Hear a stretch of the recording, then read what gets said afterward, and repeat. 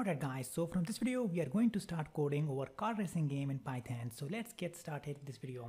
Okay, so first of all we need to import a couple of modules, and the first one that we'll import is basically the Pygame module, and then the next one is basically the system module, and you will come to know why we need the system module later on as we move on in this game. And then the third one we will import is basically the time module, and then the fourth one we will import is basically the random module. Okay, now we will just import another thing, and that is basically we'll import each and everything from pygame.locals. So let's type here pygame.locals. We're gonna import each and everything. Okay, so these are all the modules that we're gonna be using in making the car racing game in Python. Okay, now first of all, I will just initialize my pygame. So pygame.init. Next, we will just define the width and height of my screen. So for this, I'm going to define two variables. So let's say that the width of my screen will be 800 pixels and the height of my screen will be, let's say, 600 pixels. Okay, and now let's say that my FPS rate will be 40, and this FPS basically means it is basically my frame rate. So I'll just add a comment here and I'll just say that it is my frame rate. And this basically means that my game loop function will be called 40 times in 1 second. Now we haven't created the game loop function yet, but we will create it, and that game loop function will be called 40 times in 1 second. Now you can just change it to 50 or 60, but I will just explain it once we use it in our game loop. Okay, so now we have the FPS, and now we'll just define the RGB value of couple of colors. So my first color will be, let's say, white, and the RGB value for it will be, and make sure that you just put it in the form of a tuple. So the RGB value of white is 255, and then 255, and then 255. And then I will just define the RGB value for that as well. So I'll just create a variable here and I'll just name it as L_red. And the RGB value for red will be the concentration on, in that case is 255 for red, and then 0 for blue and green. Okay, now we'll just define another red color, but this time I'm gonna keep the concentration of red 150, and then 0 for green, and then 0 for blue. Okay, now we'll just define another RGB value for green color, and in here I will just this time put the value of red equal to 0, and then the concentration of green I will put is basically 255, and then for blue it will be 0. Now I'll just define another RGB value for green, and this time it will be 0, and then the concentration of white this time will be 150, and then for blue it will be 0. Now in here I will just define another RGB value, and this time it will be yellow, and now the RGB value for yellow is basically 255, or the concentration of red is 255, 229 for green, and then 10 for blue. Okay, now we'll just define another RGB value, and that will be L_yellow, and this time it will be 212, and then 255, and then 10. And I will just define two more RGB value, and this time it will be, let's say, my black color. So the RGB value for black is 0 for red, 0 for green, and then 0 for blue.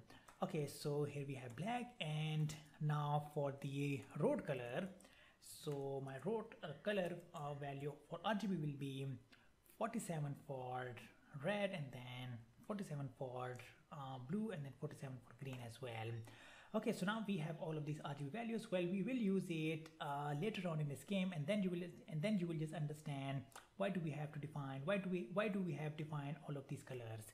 Okay, now we will just create our display. So I will just name my display as display. You can just name it anything you want, and put it equal to pygame.display.set_mode.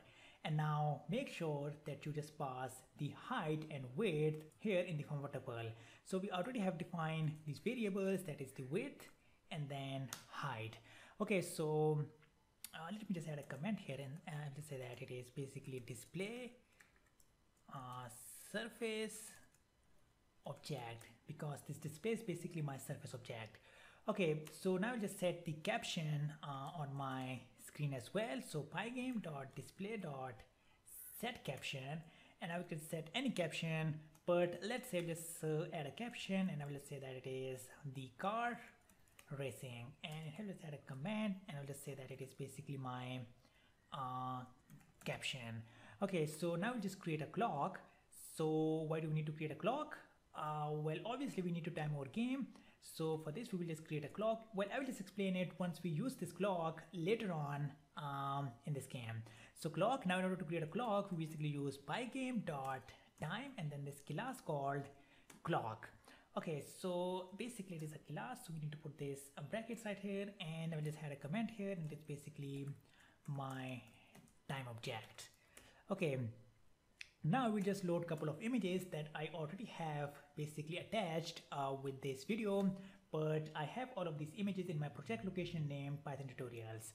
So now we'll just load a couple of these images, and the first image that I will load is basically my car image. So I will just name this variable as car image, in which I will store that image. So first of all, I need to load this image. So I'll just say that pygame image dot load, and now in here I just need to specify the name of the basically image that I have in my project location or any location on my computer. So if that file is placed somewhere else on your computer, then make sure that you specify the exact location inside the single or double quotation mark. But since it is in my project location, so I can just directly access it by just specifying its name. So it is car.png. Okay, so in here, well, I can just add a comment and just say that loading my car image. Okay, now I just load basically the road image. So I will just name this image as road image, and I will just put it equal to pygame dot image dot load, and basically I name that image as road1 dot jpg. Okay, now I'll just load the tree image as well. So I'll just name this image as tree image 1 and put it equal to pygame dot image dot load, and basically I name that image as long tree1 dot jpg. Now just copy this line of code to just basically paste another image. So this time it will be tree image number 2, and I just name this image as it is longtree2 dot jpg. Okay, so now let me scroll it down to make sure that it is visible. Okay, so and now we just load another image, and this time I'll just name this image as Bugatti, and I will put it equal to pygame dot image dot load, and I name this image as Bugatti.png. Okay, so now let me just show you this image. Here we have this image. Okay, so basically it is the name of my image, and I just named it as Bugatti.png, which is basically one of the names that we used here for cars in our local language. So I just named it as Bugatti.png, but you can just name it anything you want, just rename it anything you want of your choice, but I named it as Bugatti.png. Okay, so now we have loaded this image, and now we just load the game icon as well. So I'll just name this image as game icon and put it equal to pygame dot image dot load, and I'll just name this image as game icon dot png. Okay, so now we'll just basically set the icon on our screen as well. So I'll just say that pygame dot display dot set, it is icon, and in here we basically want to set this icon, which is my game icon. So let's copy this name and I'll just paste it right here. Okay, so now I need to define some important variables right here, and the first one will be, let's say, my life variable. So a life will be equal to 2. So in my game there will be 2 lives, so that is why I'm just putting the value of life equal to 2. Okay, so let me just add a comment, and I'll just say that it is basically the life of the gamer. Okay, so now just define another variable. Basically we'll just create an object, and that object will be my previous, so I'll just capitalize it, so previous underscore score, and I will put it equal to the basically class that we haven't created it yet, but we will create it in the next video. So dodge cars, and basically in that class we'll just pass my display. So I just name my basically screen as display. Okay, so just remember that we haven't created this class yet, but we will create it in the next video. So basically that class will be in a new file, basically a new Python file, and we are just passing that display. So basically when we have another file, we need to import that thing that we are using in that class right here. So we'll just create it in the next video, and then we'll just create that class in the next video as well, and then we'll just import basically each and everything from that class, from that file as well. Okay, so here we have the previous code, and then I'll just say that my previous code dot previous code. Well, again, we haven't created this function yet, but we will just create it in the next video. So remember that this function will be inside this class dot cars. Now we will just create this class again in the next video. Okay, so we have this thing, and next we will just we'll just create another variable, and I'll just name this variable as endgame equal to false. So because when I just start my game will not be ended, so that is why I'm just setting this variable equal to false. And then again, when my game is started, basically my game is not paused, so just create another variable, and I'll just put it equal to false.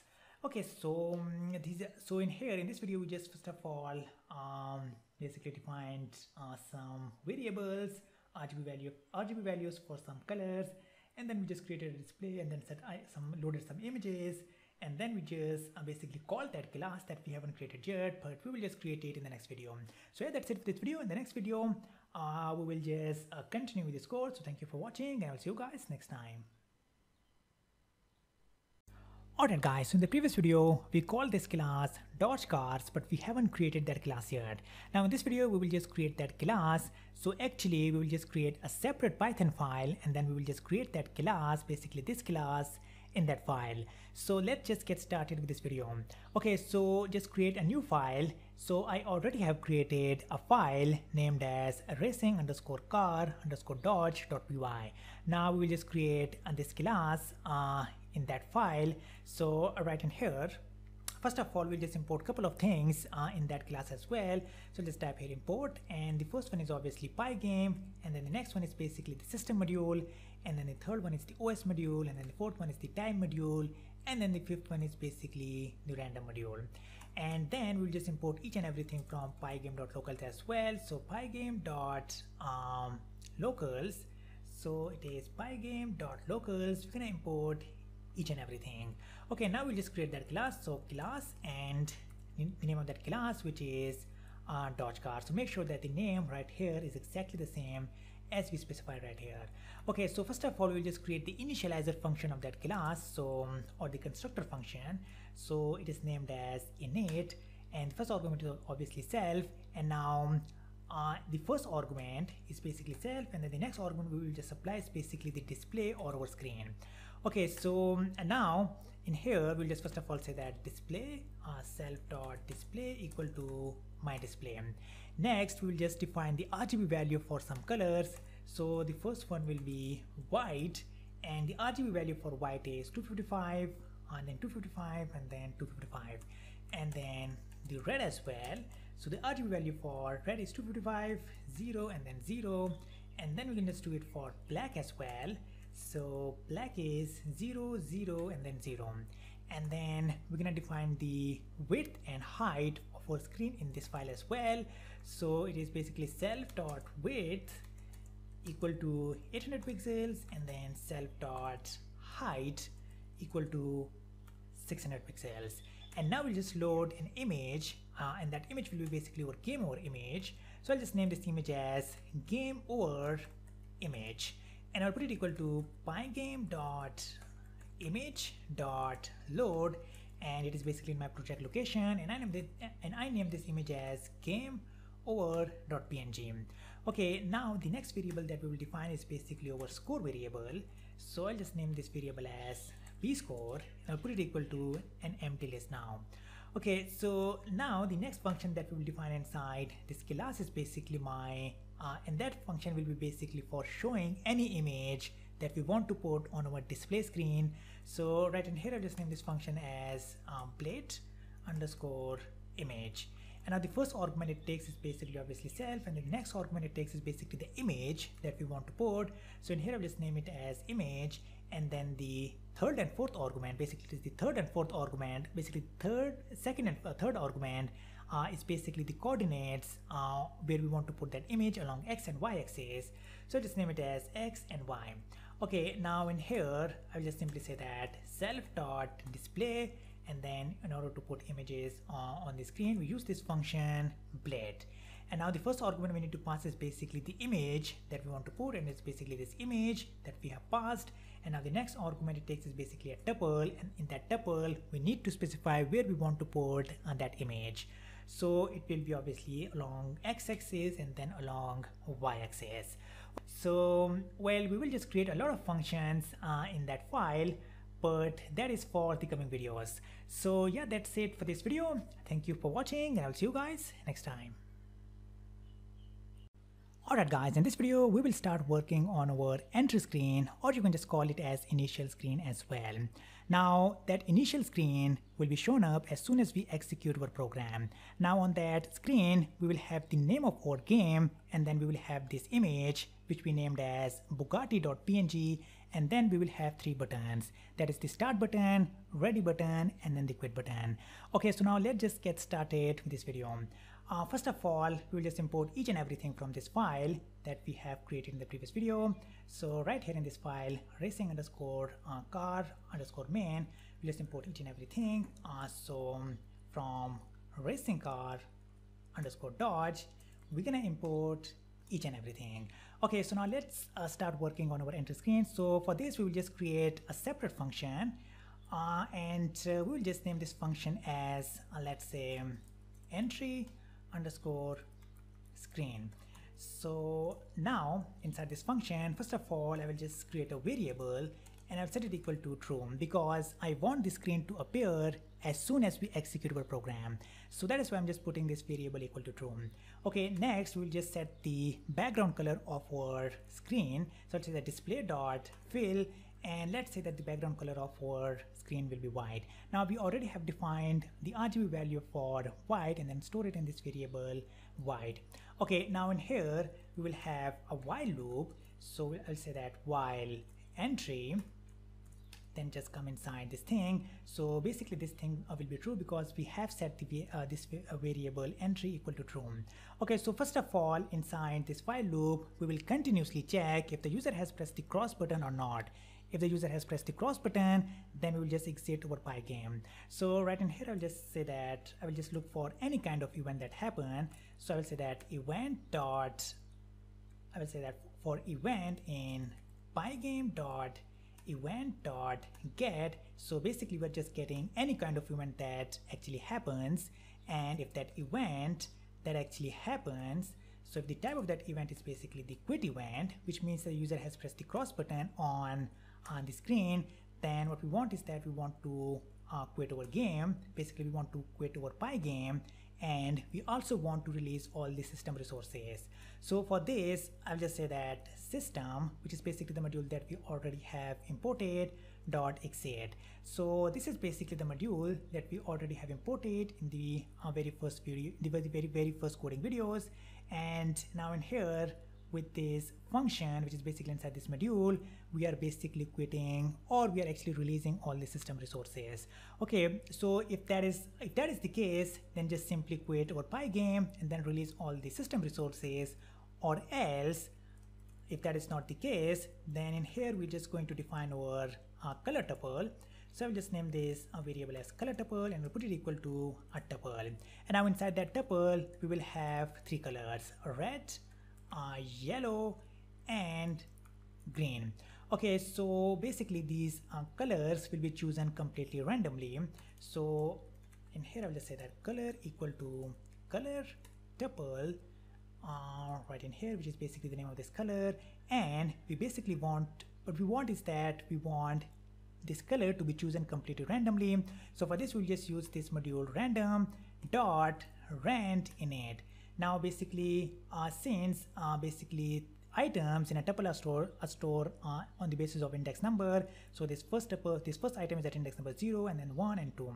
So right in here, let's say that 0 till 2, and now it will just choose any random value from 0 to either 0, 1 or 2, and then in here we're just storing it in this variable color. So basically in that color variable we are just choosing any random value from this tuple, color tuple. Okay, so now I'll just call a function display message. Now we haven't created this function yet, but we will create it in this video. So display message, and now the first argument it takes is basically what we want to put on the screen. So let's say we will just first of all put the name of our game, which will be, let's say, Dodge Car game.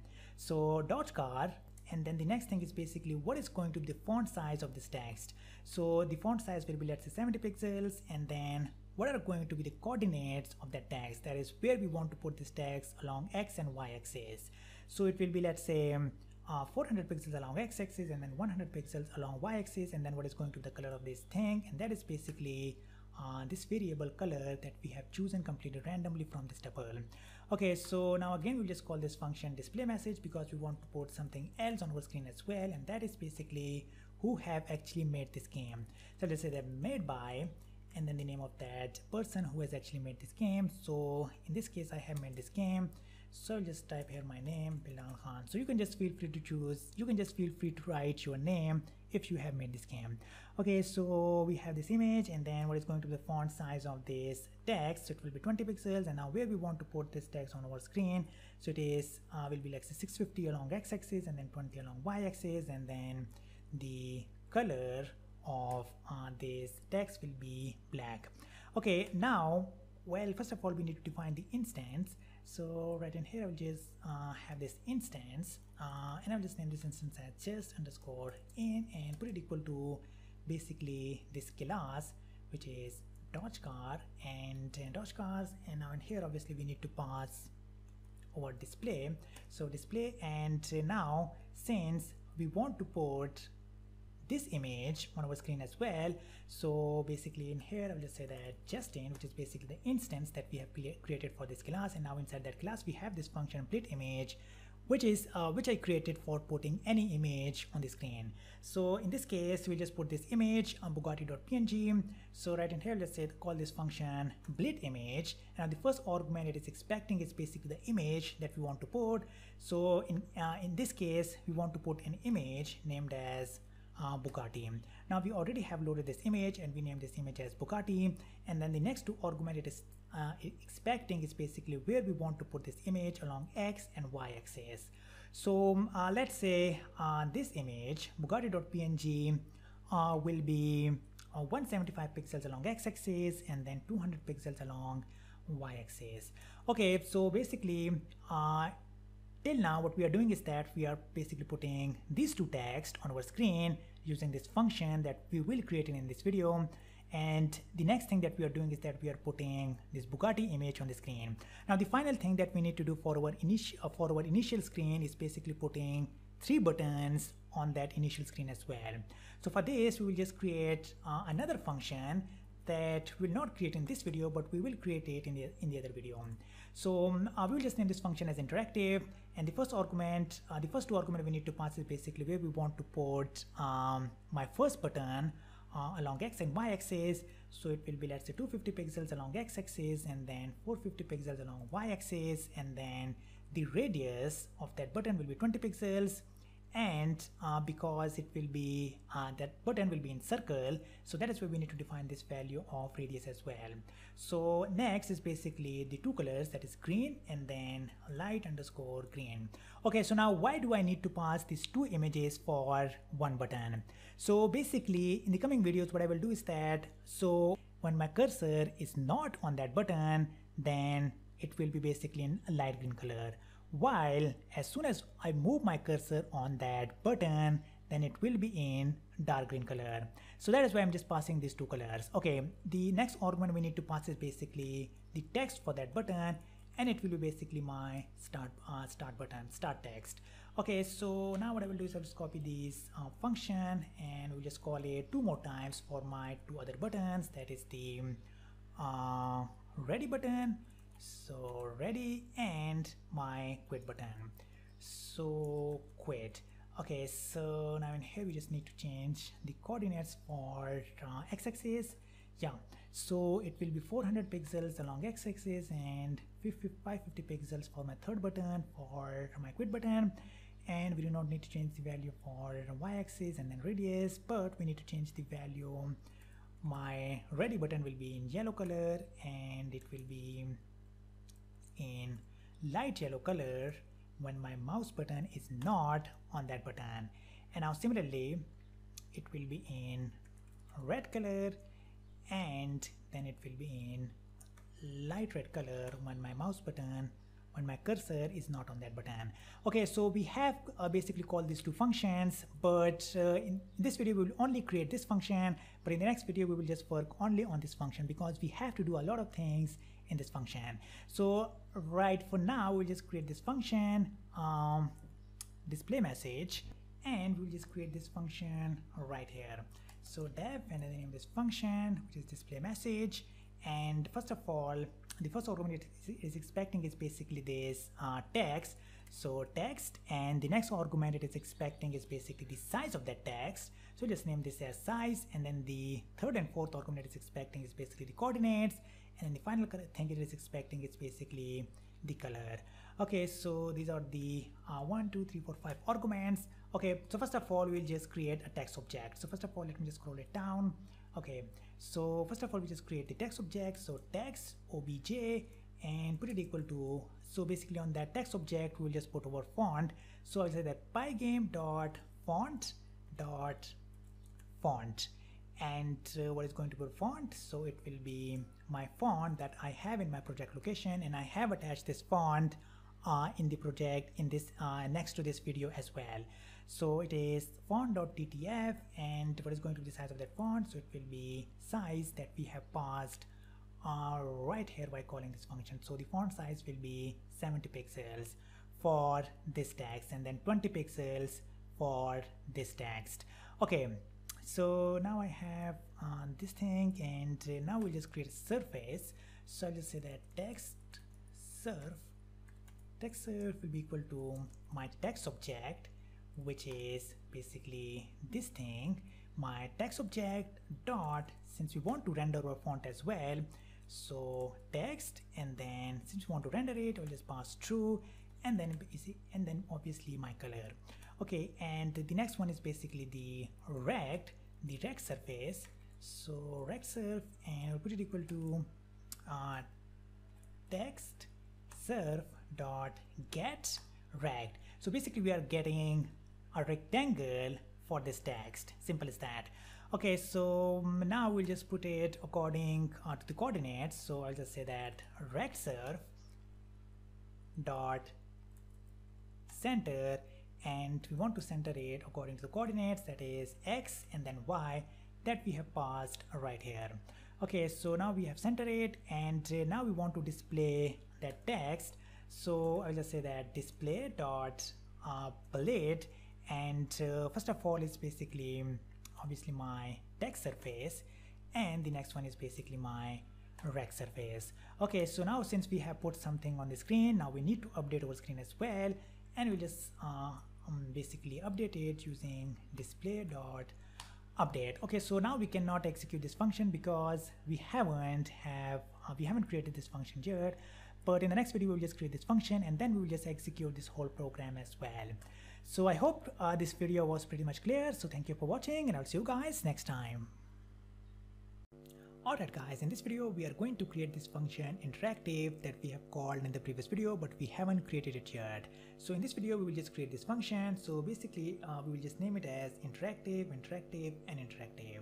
So for this function, see that we are passing a couple of arguments, like for example in here we are just passing first of all the coordinates, which is 250 along x-axis and then 450 along y-axis for my start button, and then we're just passing the value of radius, which is 20. Now why do I need to pass the value of radius right here? Well, this is because all of these buttons, that is the start button, ready button, and then the quit button, are going to be in the form of a circle. So when we're just talking about circle, then we need to talk about radius as well. So basically when I'm saying that, I'm just passing the coordinates of basically start button. So basically these are going to be the center position of my start circle button. So in here, let me just show you the screen. So these are the three buttons, that is the start button, ready button, and then the quit button that we are going to create in this video. So basically all of these buttons are in the form of a circle. So in here, basically this 250 and 450 for my start button is basically the center position of my circle, which is right here. Now I need to find out the edge position of this circle. Now why do I need to find the edge position of this circle? Well, this is because notice here that the color of the start button is basically dark green, but as soon as my cursor touch the edge of this button, then its color is changed to light green, and then same goes for my ready button and then my quit button. So now how we gonna find the edge position of my circle? Well, that is going to be through this radius. So if I just subtract 250 with my radius 20, then this is going to be the edge position, which is right here along x-axis. So 250 minus 20, it is going to be the edge position of this circle, which will be somewhere right here. And then similarly, when I just subtract 450 with this radius 20, then that is going to be the edge position of my circle along y-axis right here and then right here. So basically I need to find the edge position so that as soon as my cursor touches the edges of the circle, then its color should be changed, and that is why we need to pass this value of radius here as well. Okay, so now just let's create this function interactive. So I'll just copy its name, but before creating it, we need to create some variables right here. And the first one will basically the position of my mouse along x and y axis. So I'll just create two variables, mouse x and mouse y, and initially we'll just set its value equal to 0 and 0. And then similarly, we just need to basically find out where the user has clicked along x and y axis. Basically we need to note down that coordinate as well. So click x and then click y, and initially we will just set its value equal to 0 and 0 as well.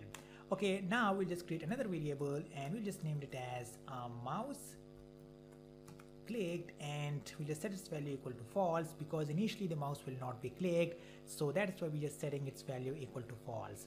Okay, so now just let's create this function interactive. So let's copy its name and let's just create it right here. So def and then the name of this function, and now we need to basically provide all of these arguments. So the first one is basically the center position of my first circle, that is the start button circle.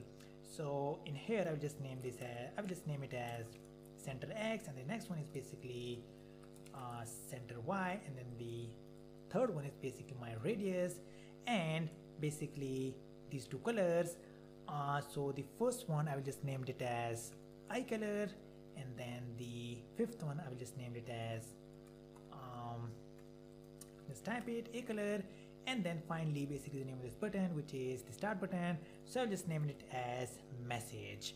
Okay, so now in here I will just make these variables global. So I'll just say that global mouse x and mouse y, and then similarly I'll just say the global click x and then click y, and then similarly we'll just make this mouse click variable global as well.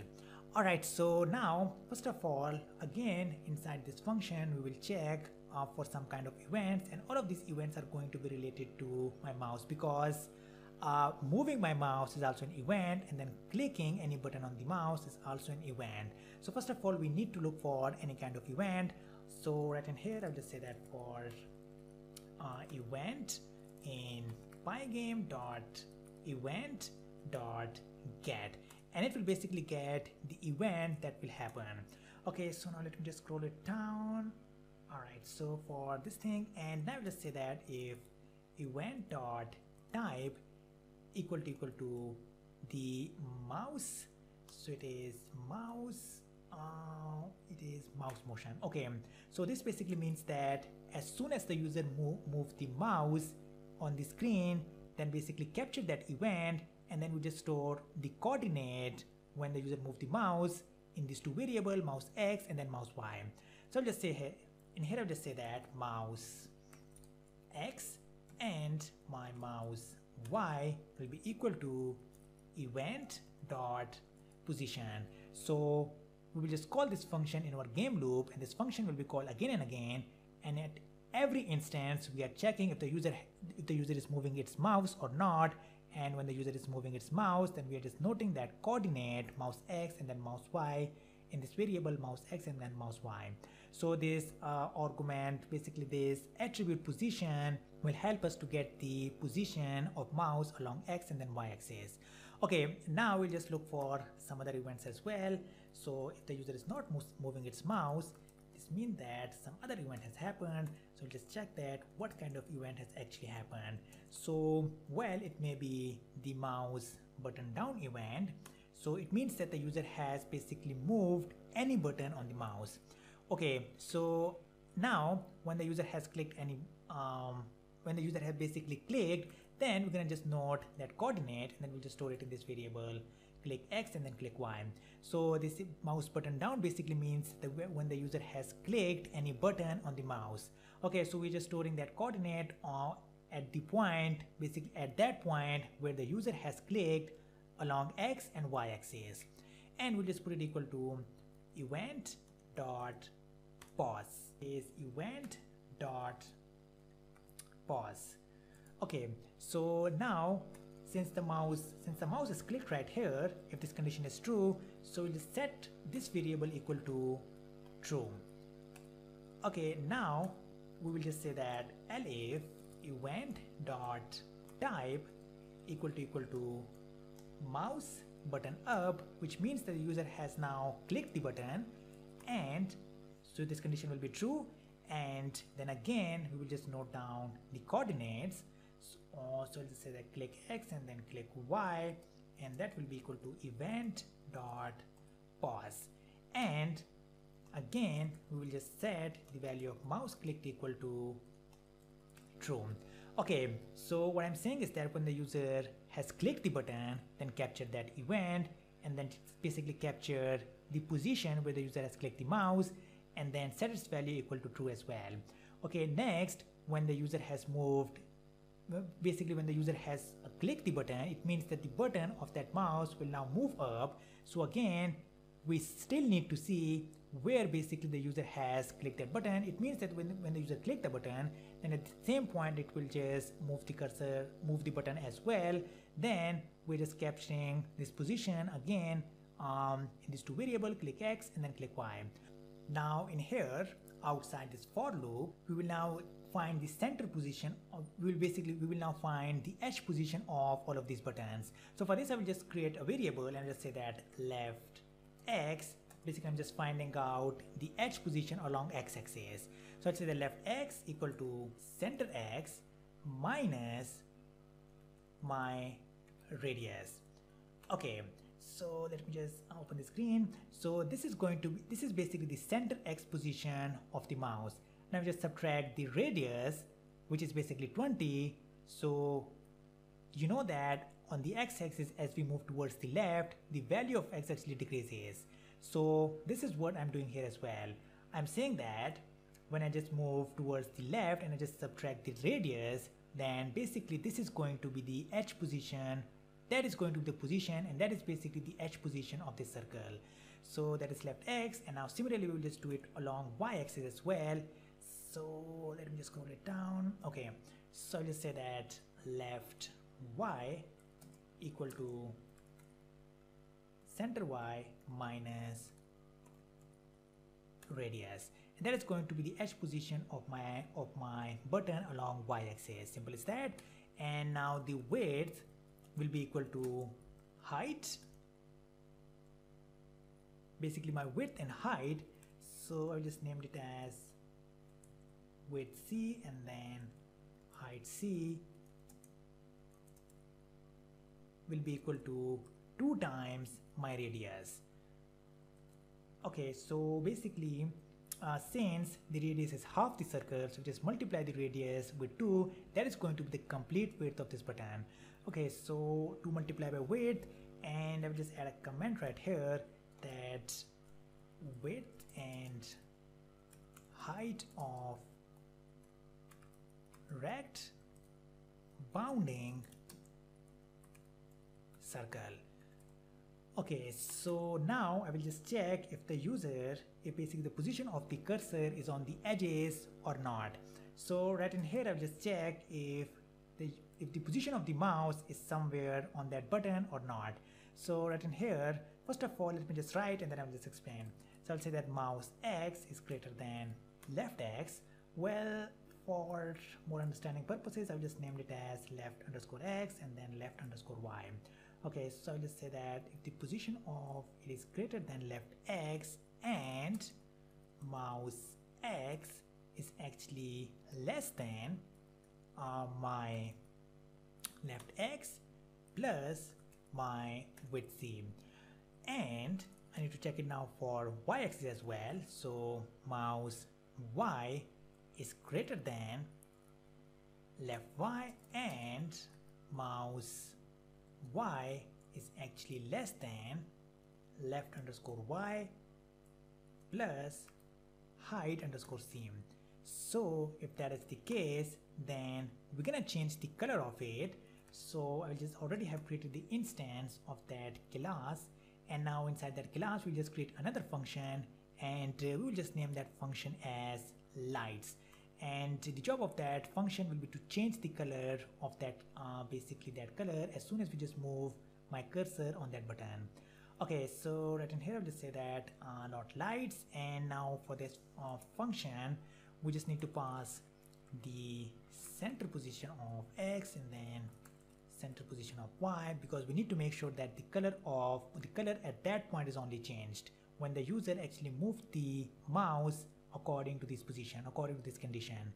So center Y and then the radius of the circle as well, and then basically we just change it to basically this color, which is that we have passed right here in this function a color. So initially it will be in this color, while when the user moved its cursor on that button, then the color will be changed to this color. Alright, so right in here, okay, so we haven't created this function yet, but we will create it in a minute. But first of all, let me just explain this condition.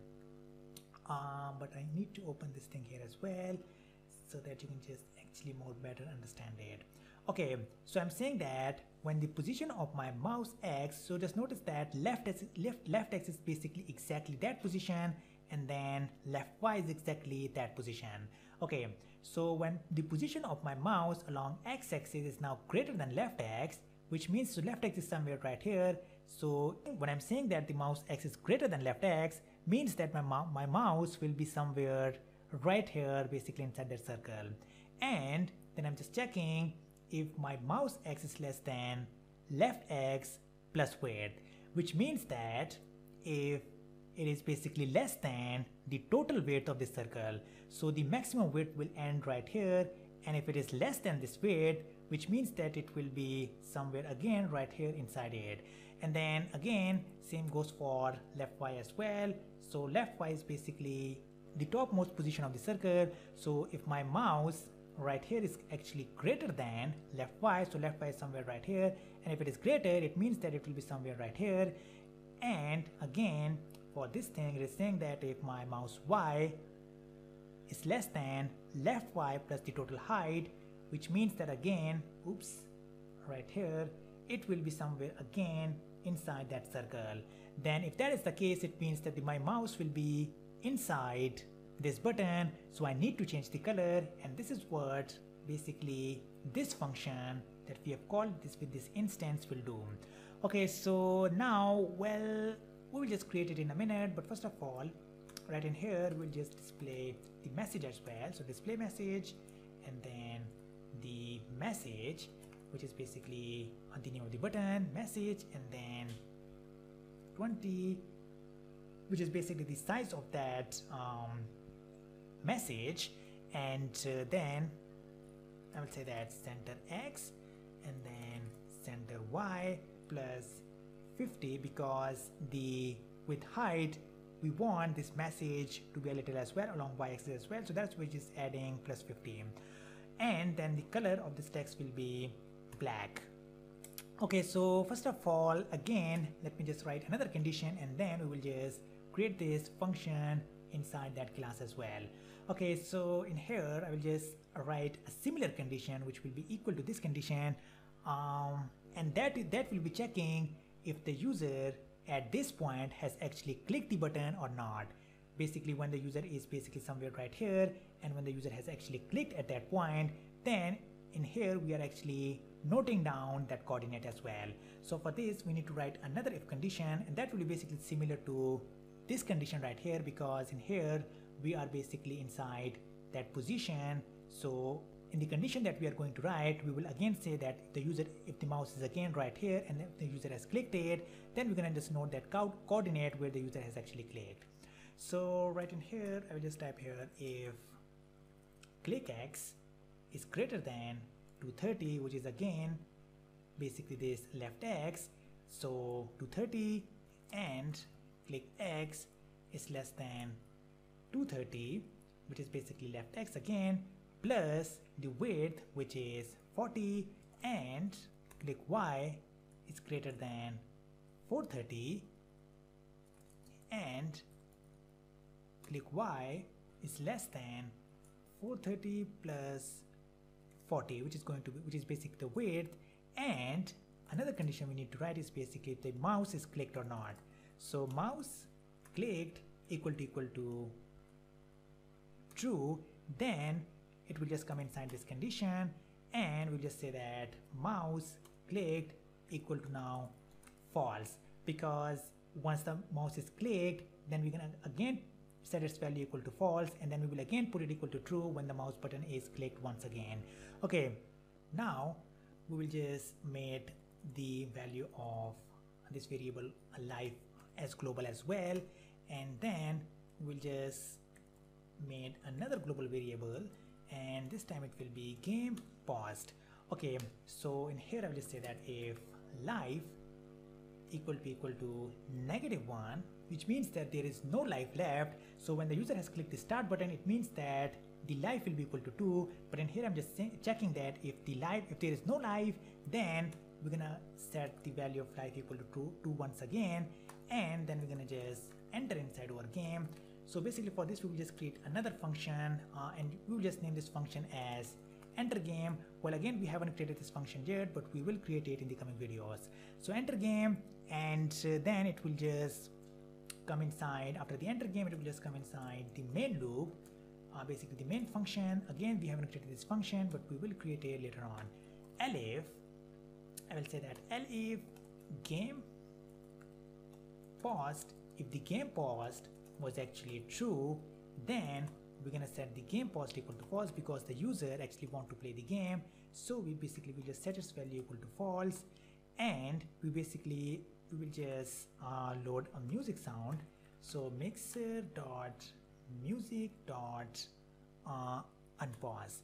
Okay, else we will say that again enter game. Again, we haven't created this function yet, but we will create it later on in this video. Main. Alright, so basically this condition, basically this whole thing that we have written only for our start button, and now we'll just write it for our quit button. So in here I just said that at any point when the user click on that button, then we want to actually play the game. So enter basically enter inside this function enter game, where we will control our game, and then again enter inside our main function. Okay, so now we will just do it for this quit button. Well, we will not do it for this ready button. This is just for decorating the screen, but we will only do it only for this quit button. And when the user actually clicked on that button, then means that the user actually want to quit our game, means that the screen will be quitted and our game will be exited. So again, let me just minimize it. Okay, so basically when the user has clicked the quit button, so in here basically this whole condition was for my start button, but if the user has not clicked at this position on the start button, then in here I will just check that if the user has clicked on the else button or not.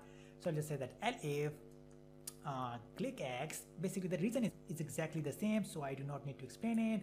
So I'll just type here 530 and click X. Basically the user has clicked at 530 and plus 40, which is the width, and then just need to check for Y as well. So click Y is greater than, let me just scroll it down because you can't see it, click Y greater than 430 and click Y is less than 430 plus 40, and we need to make sure that the user has clicked at that point. Means that when the user has clicked, then we have set it its value equal to true, so it should be true when the user has clicked that button.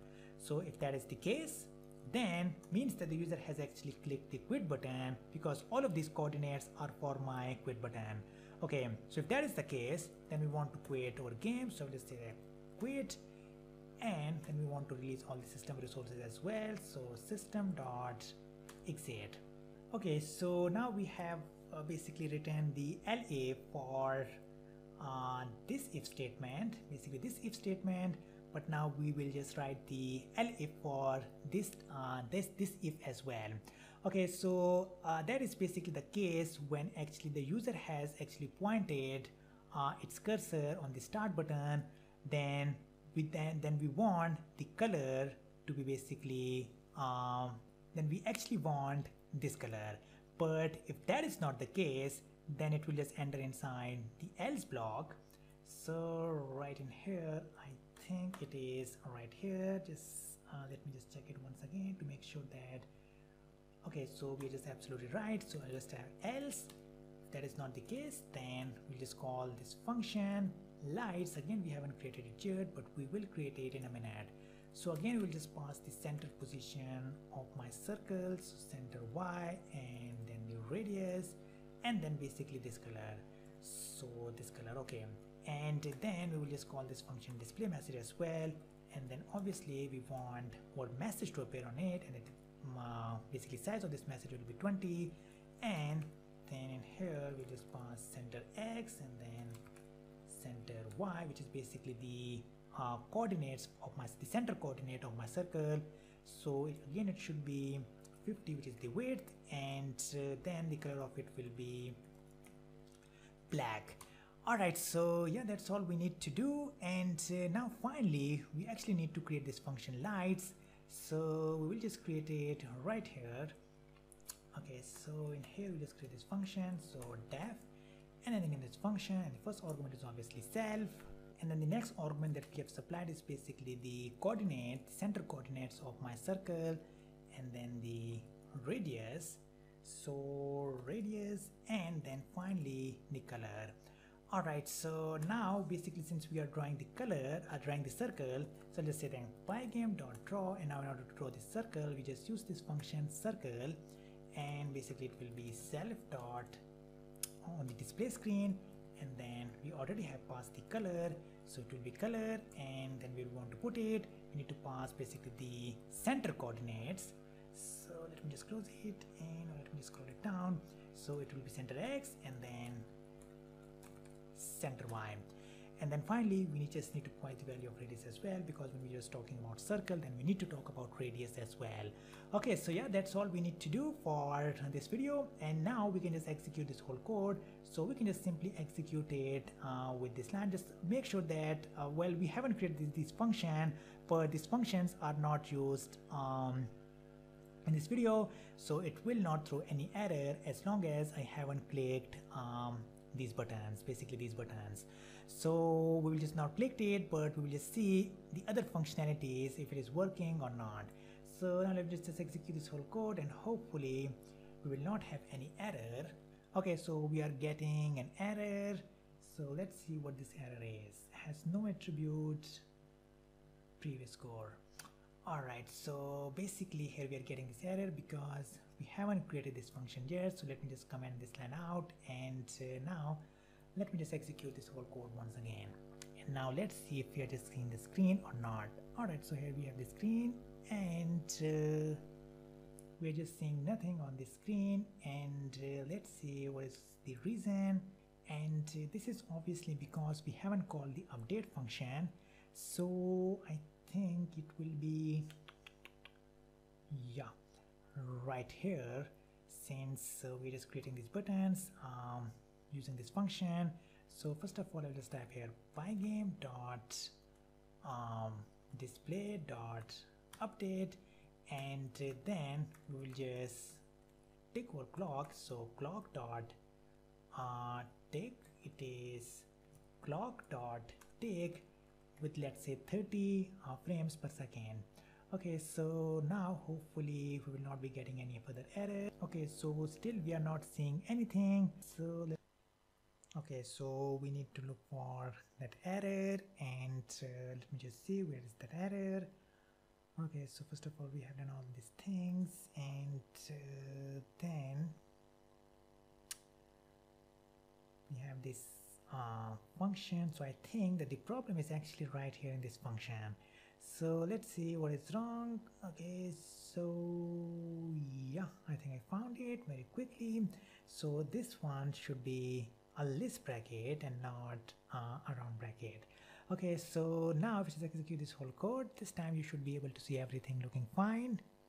And yeah, you can see that everything is looking absolutely fine. So first of all, I have this text, and then you can see that this text is actually splitting, and this is because we have created a tuple, and in that tuple we have 3 colors, and basically we are randomly choosing a color for this text. So that is why, and again we are just actually calling it in a while loop.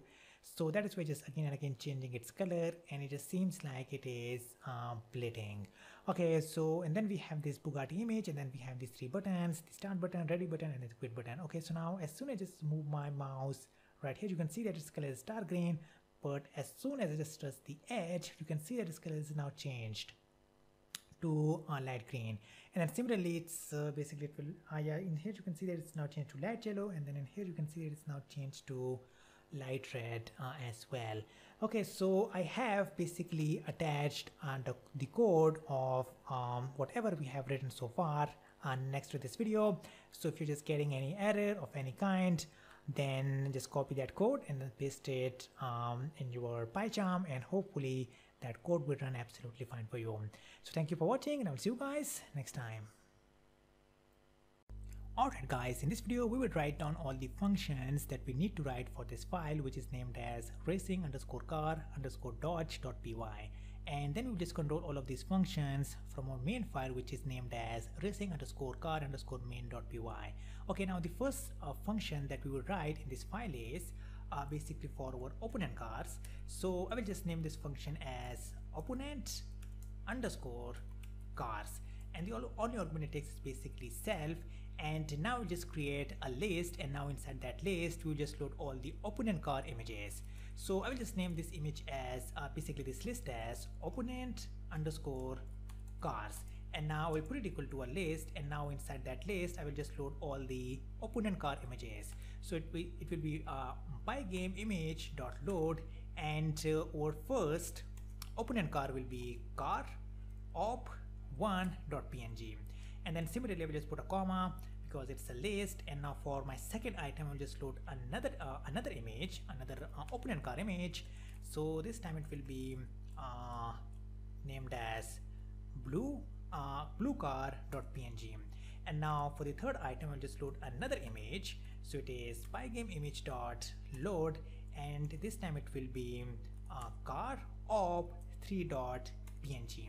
Okay, so now inside that list we have loaded all the opponent car images, and now we'll just define the height and width of each of these opponent car images. So for this I will just create another list in which we will just list down the height and width of each of these opponent cars. So I will just name this list as self.opponent_cars_height and then width, and I'll put it equal to again a list. And now first of all I will just define the width and height of my first opponent car, which will be 65 pixels in width and 104 pixels in height. And now for my second opponent car it will be 64 pixels in width and 106 pixels in height. And now for my final opponent car it will be 63 pixels in width and 104 pixels in height. Okay, and now we want our opponent cars to be let's say we want our opponent cards to be basically it should appear on our game totally randomly. So I will just define a random number. So I will just create first of all a variable, and basically since I will just use this module random and use this function random range, and the range will be from 0 to 3 because it does not include the last specified column, so it will be basically 0, 1 and then 2. Okay, so now we have the random number. Now we will just apply it on our random cards. So right here I will just say that self dot current underscore car will be equal to self dot basically this list, which is opponent underscore cars, so op cars. And since I want to load it totally randomly, so I will just specify the index number which will be loaded totally randomly, so self dot random number. Okay, so basically since we have this thing in a list, so I'm basically specifying the name of that list, and then for the index number of that list it will be loaded totally randomly. And since the range is between 0 to 3, basically it does not include the last specified column, so it is 0, 1 and 2. So these images will be loaded totally randomly, and then will be stored in this variable current car, and then that opponent current car will be basically displayed on our game. Okay, so now we have the current car, and now we just want the height and width to be applied on that current car totally randomly as well. So in here I will just say that self dot the width of that current car, so self dot current width, and then self dot current underscore height, and I will put it equal to self dot opponent car height and width. And now again, since I want to be loaded it totally randomly as well, so I'll just type here self dot random number, just like I have specified right here. Okay, now we'll just return that current car and that current width and height that is loaded totally randomly. So I'll just say that I want this function to return first of all the current car, which is basically this thing which will be loaded from this list, basically this list totally randomly. And then I want to return this current width and height, which will be loaded from this list totally randomly. So self dot current, first of all it will be first of all it will be current car, and then it will be self dot current width. So current width, where is it? Okay, it is not here, so it will be current underscore width. Okay, so I think it is self dot current width, and yeah, now it is working fine. And the next it will be self dot current height. Okay, so now we have returned everything, and now we just need to define where we want these opponent cards to appear on our game. So for this we'll just create another function. So right in here we'll just define this function, and all of these functions are basically inside that class that we named as dodge cars. Okay, so now in here I will just create another function, and I will just name this function as opponent underscore car underscore coordinates, and the only argument we will just apply is basically the right end of my road.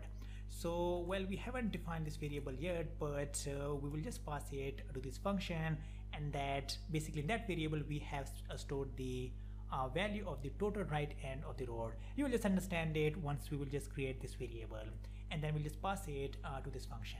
Okay, so I'll just now create a variable, and now I need to define where my opponent car should appear along x-axis. So I'll just say create this variable opponent car and then underscore start x. So I just named this variable like this, but you can just name it anything you want and put it equal to random dot randinch. Obviously I'm using this function because I want to appear it along x-axis totally randomly. So it will be 200 pixels to the road right end minus 64. And the reason I'm just doing it because basically this is a range, and basically in that range it should appear totally randomly along x-axis. And the reason I'm just subtracting minus 64 because I do not want my opponent card to appear completely on the right side of the road, but it should be a little on the left side of the right side. So I hope it is making sense. Okay, so now we have the x coordinate, and now let me just first of all just create this list, and then you just understand it once we just do it for our y coordinate. So basically it will be opponent card underscore start y list, and I will put it equal to first of all we will have some values right here, negative 10 and then negative 20, and then let's say negative 15, and then negative 12, and then negative 23. Okay, well, I'm doing it because along y-axis I want my opponent card to appear in these coordinates. So let me just write it down, and then you just understand. So self dot opponent card underscore start, this time it will be start y, and I'll put it equal to self dot opponent card, if you can just, yeah, this list. And now from this list we want to choose the y coordinate basically from this list, again totally randomly. So right in here let's specify random, and then random dot rand range, and it will be obviously from 0 to 4. It does not include the specified value, so it will be 0, 1, 2 and 3. Okay, so along x-axis I want to appear my card basically in between this range, which is 200, and then the right end of the road minus 64, and then along y-axis I want my opponent card to appear totally randomly on these coordinates. Simple as that. And now we will just return this coordinate. So return self dot opponent card start x, and then self dot opponent card start y. Okay, so in this function we just define the height and width of our opponent cards, and then in this function we define the coordinates of our opponent card, where it should appear on our screen. Okay, so now we have these two functions. Now another function that we will create is basically for our score. So score, and the only argument it takes is basically count, and basically count is basically for counting the score that we have made in our game. So right in here it is score, and now we'll just create a score object. So score obj, and we'll put it equal to pygame dot font because it will have a font, and then the font will be font dot ttf. So again I have attached this font in the section, so you can just download that font and then place it in your project location, and then I'll just define a surface for it. So score surf, and I will put it equal to self dot basically our object, which is the score object dot, because we want to render our score. So the first argument will just so in here we'll just add a string, so score, and it should appear something like this, plus str our score. And then since we want to appear it on our screen, then we'll just specify here true, and then the color of our score will be black. Okay, so now we want to display it on the screen, so self dot display dot plate, and the first argument takes is basically what we want to appear, so it is basically self dot score surface, and then we want to appear should be 0, and then 0 along x-axis, and then 0 along y-axis. Okay, so now we have the score, and now we will just define another function, and that will be basically for our game over function. And obviously our game will be over when our car basically collide or crashes with the opponent car. So well, we haven't created the logic for this. Well, we will create this logic in this file racing underscore main.py, but in here we'll just display the game over image. So I'll just name this function as game over. So game over, and in here we'll just pass the width and height of our game over.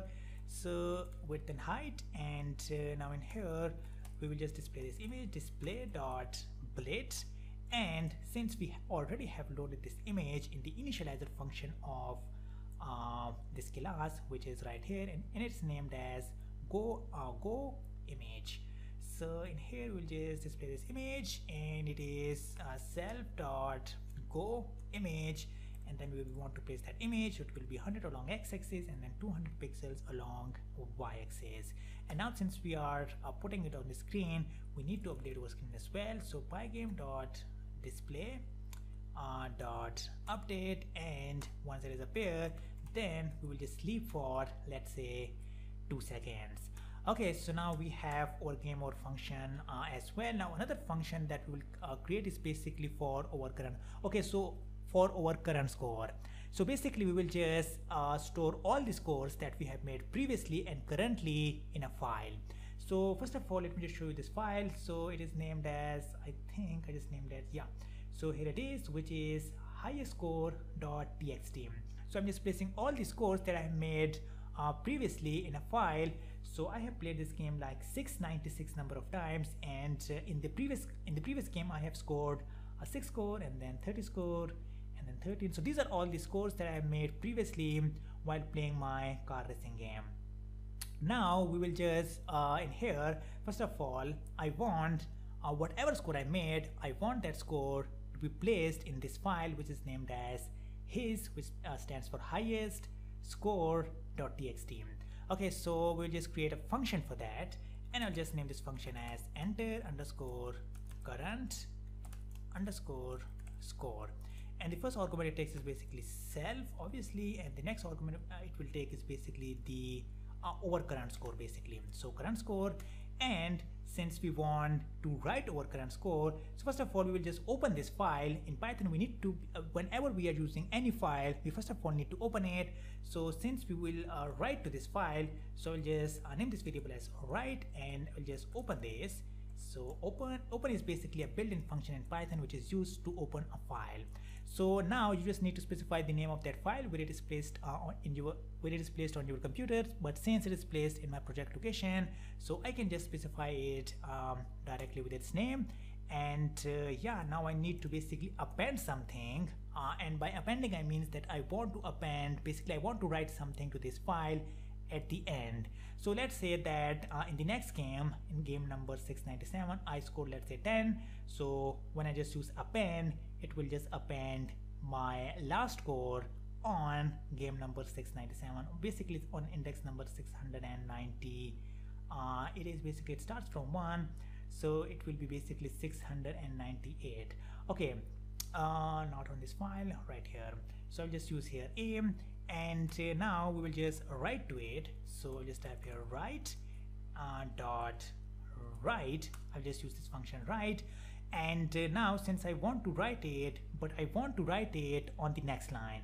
So if I just, let's say, score 90, then I do not want to appear it next to this number, but I want to appear it on the next line. So right in here I'll just use here slash n.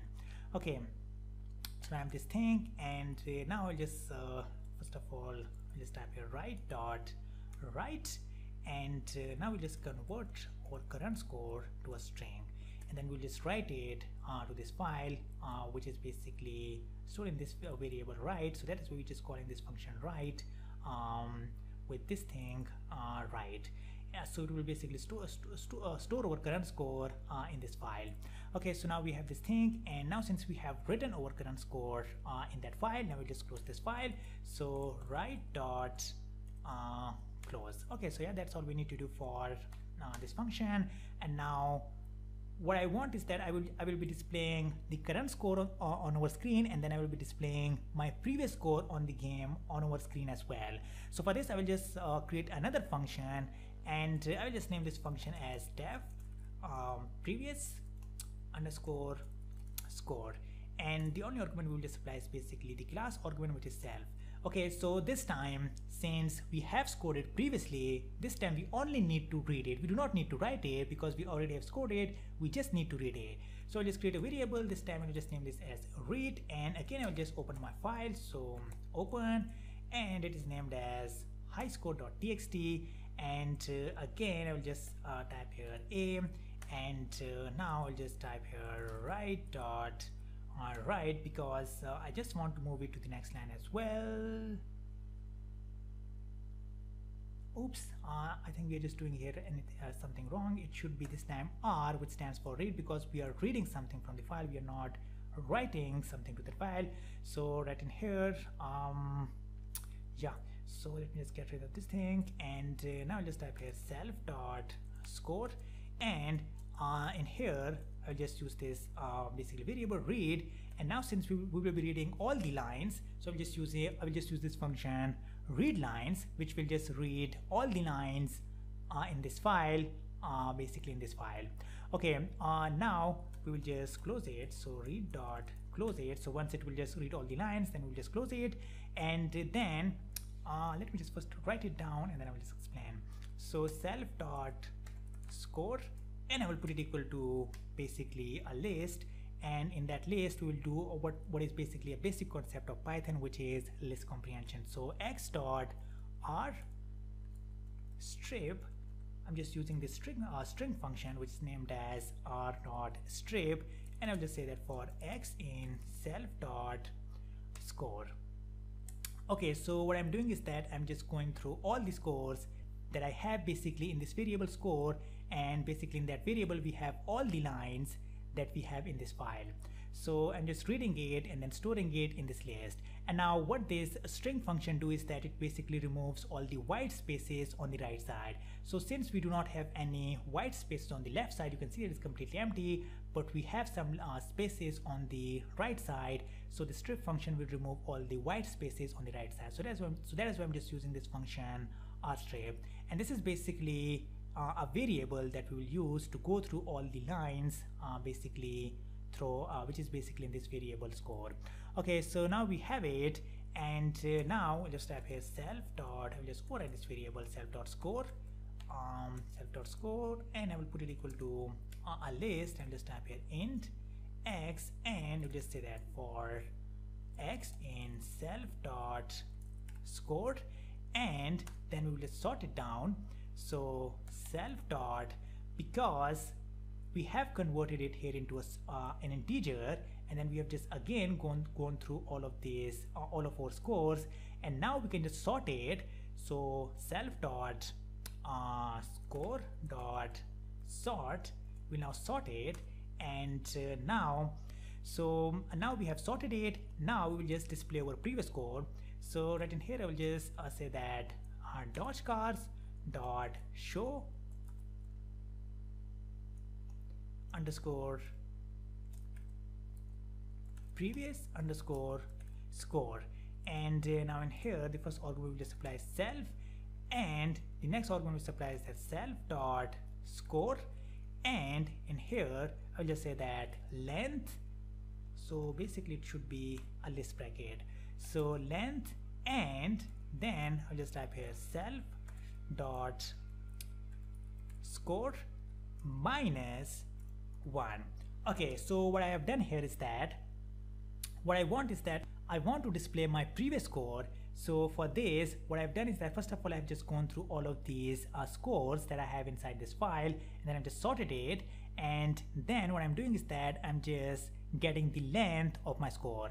So in this case the length is the number of scores that we have made is 696, but since indexes start from 0, so basically this length function will return the number of scores that we have, the number of lines that we have in this file, which is 696.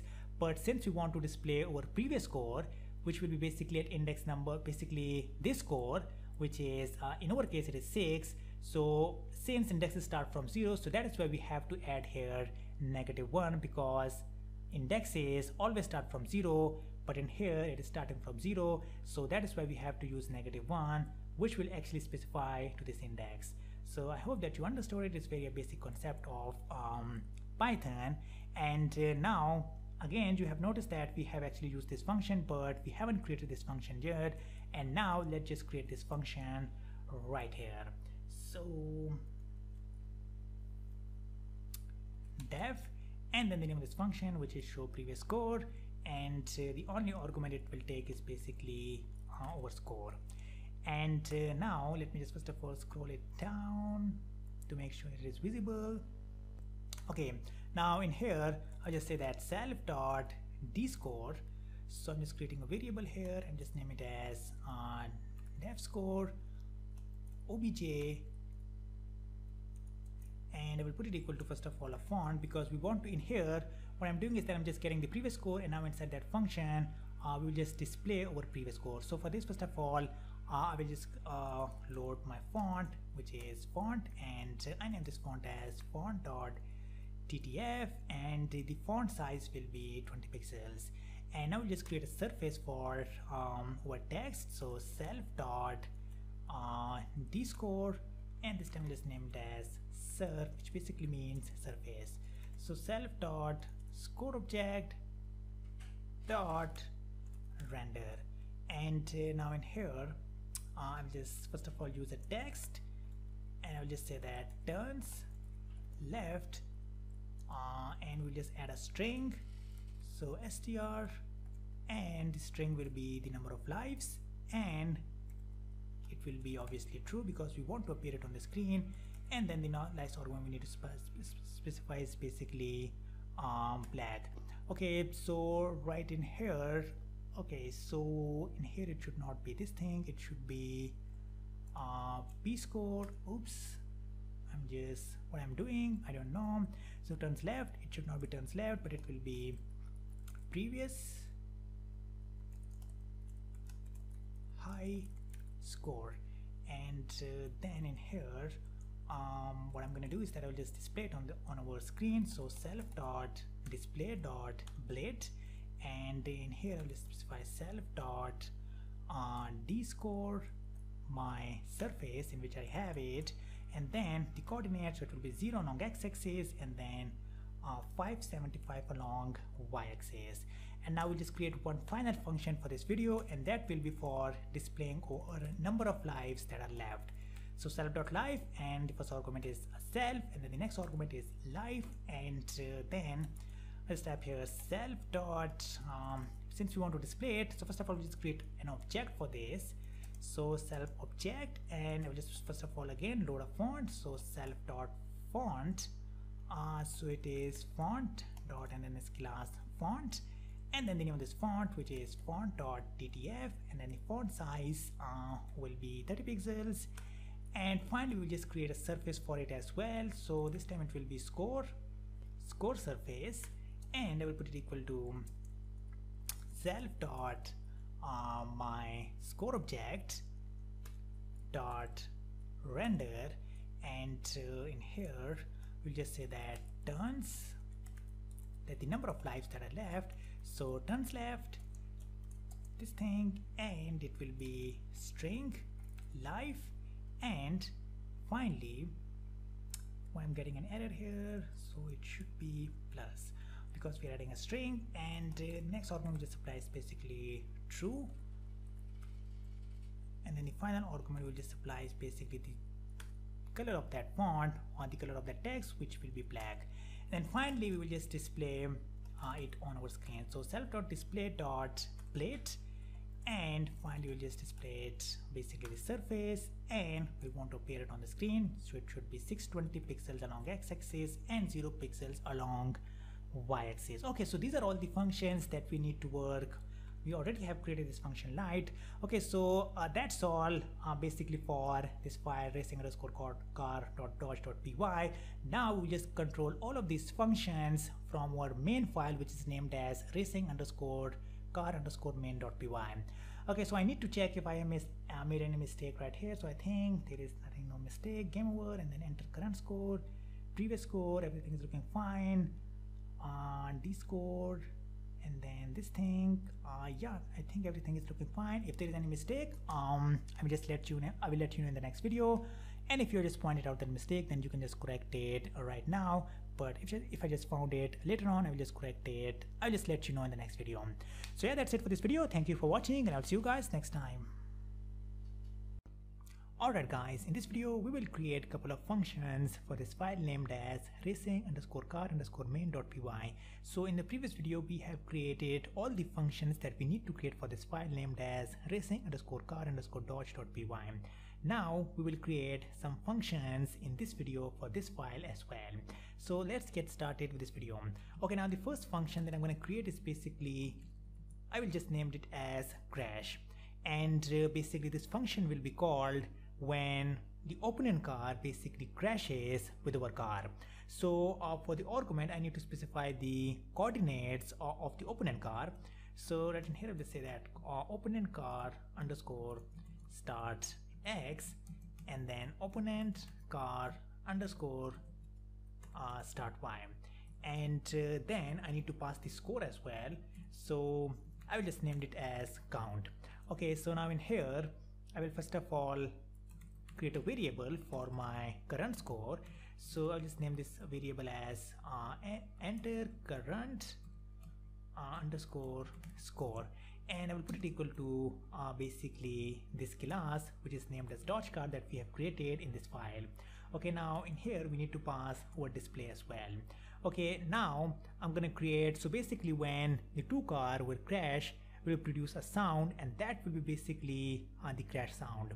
So right in here, I will just say that I will just create an object, and I've just named it as sound obj, and I will put it equal to pygame dot mixer, so mixer dot sound.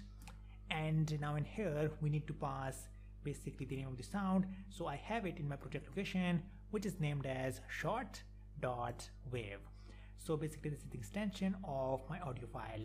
Okay, now we want to play it as well, so let's type here sound object dot play, and we do not need to pass any argument. And now when basically two car crashes, we'll just call a function that we haven't created yet, but we will create it after we are done with this function. So we'll just name this function as explosion, and for the argument we will just pass both of these arguments. So I'll just copy its name, and I will just paste it right in here. And now in here I will just pass the current score. I will basically call a function, so that will be enter current score, which is basically this object for this class. And now inside this class we have created a function known as enter current score. And now for the argument we only need to pass count, which is basically our score. And now we can first of all, when two car crashes, then our life, that is the number of lives, will be reduced. So for this we'll just create another function, and we'll just name this function as life count. Now again, we haven't created this function or this function. Now we will create it in a minute once we are done, first of all with this function and then with this function.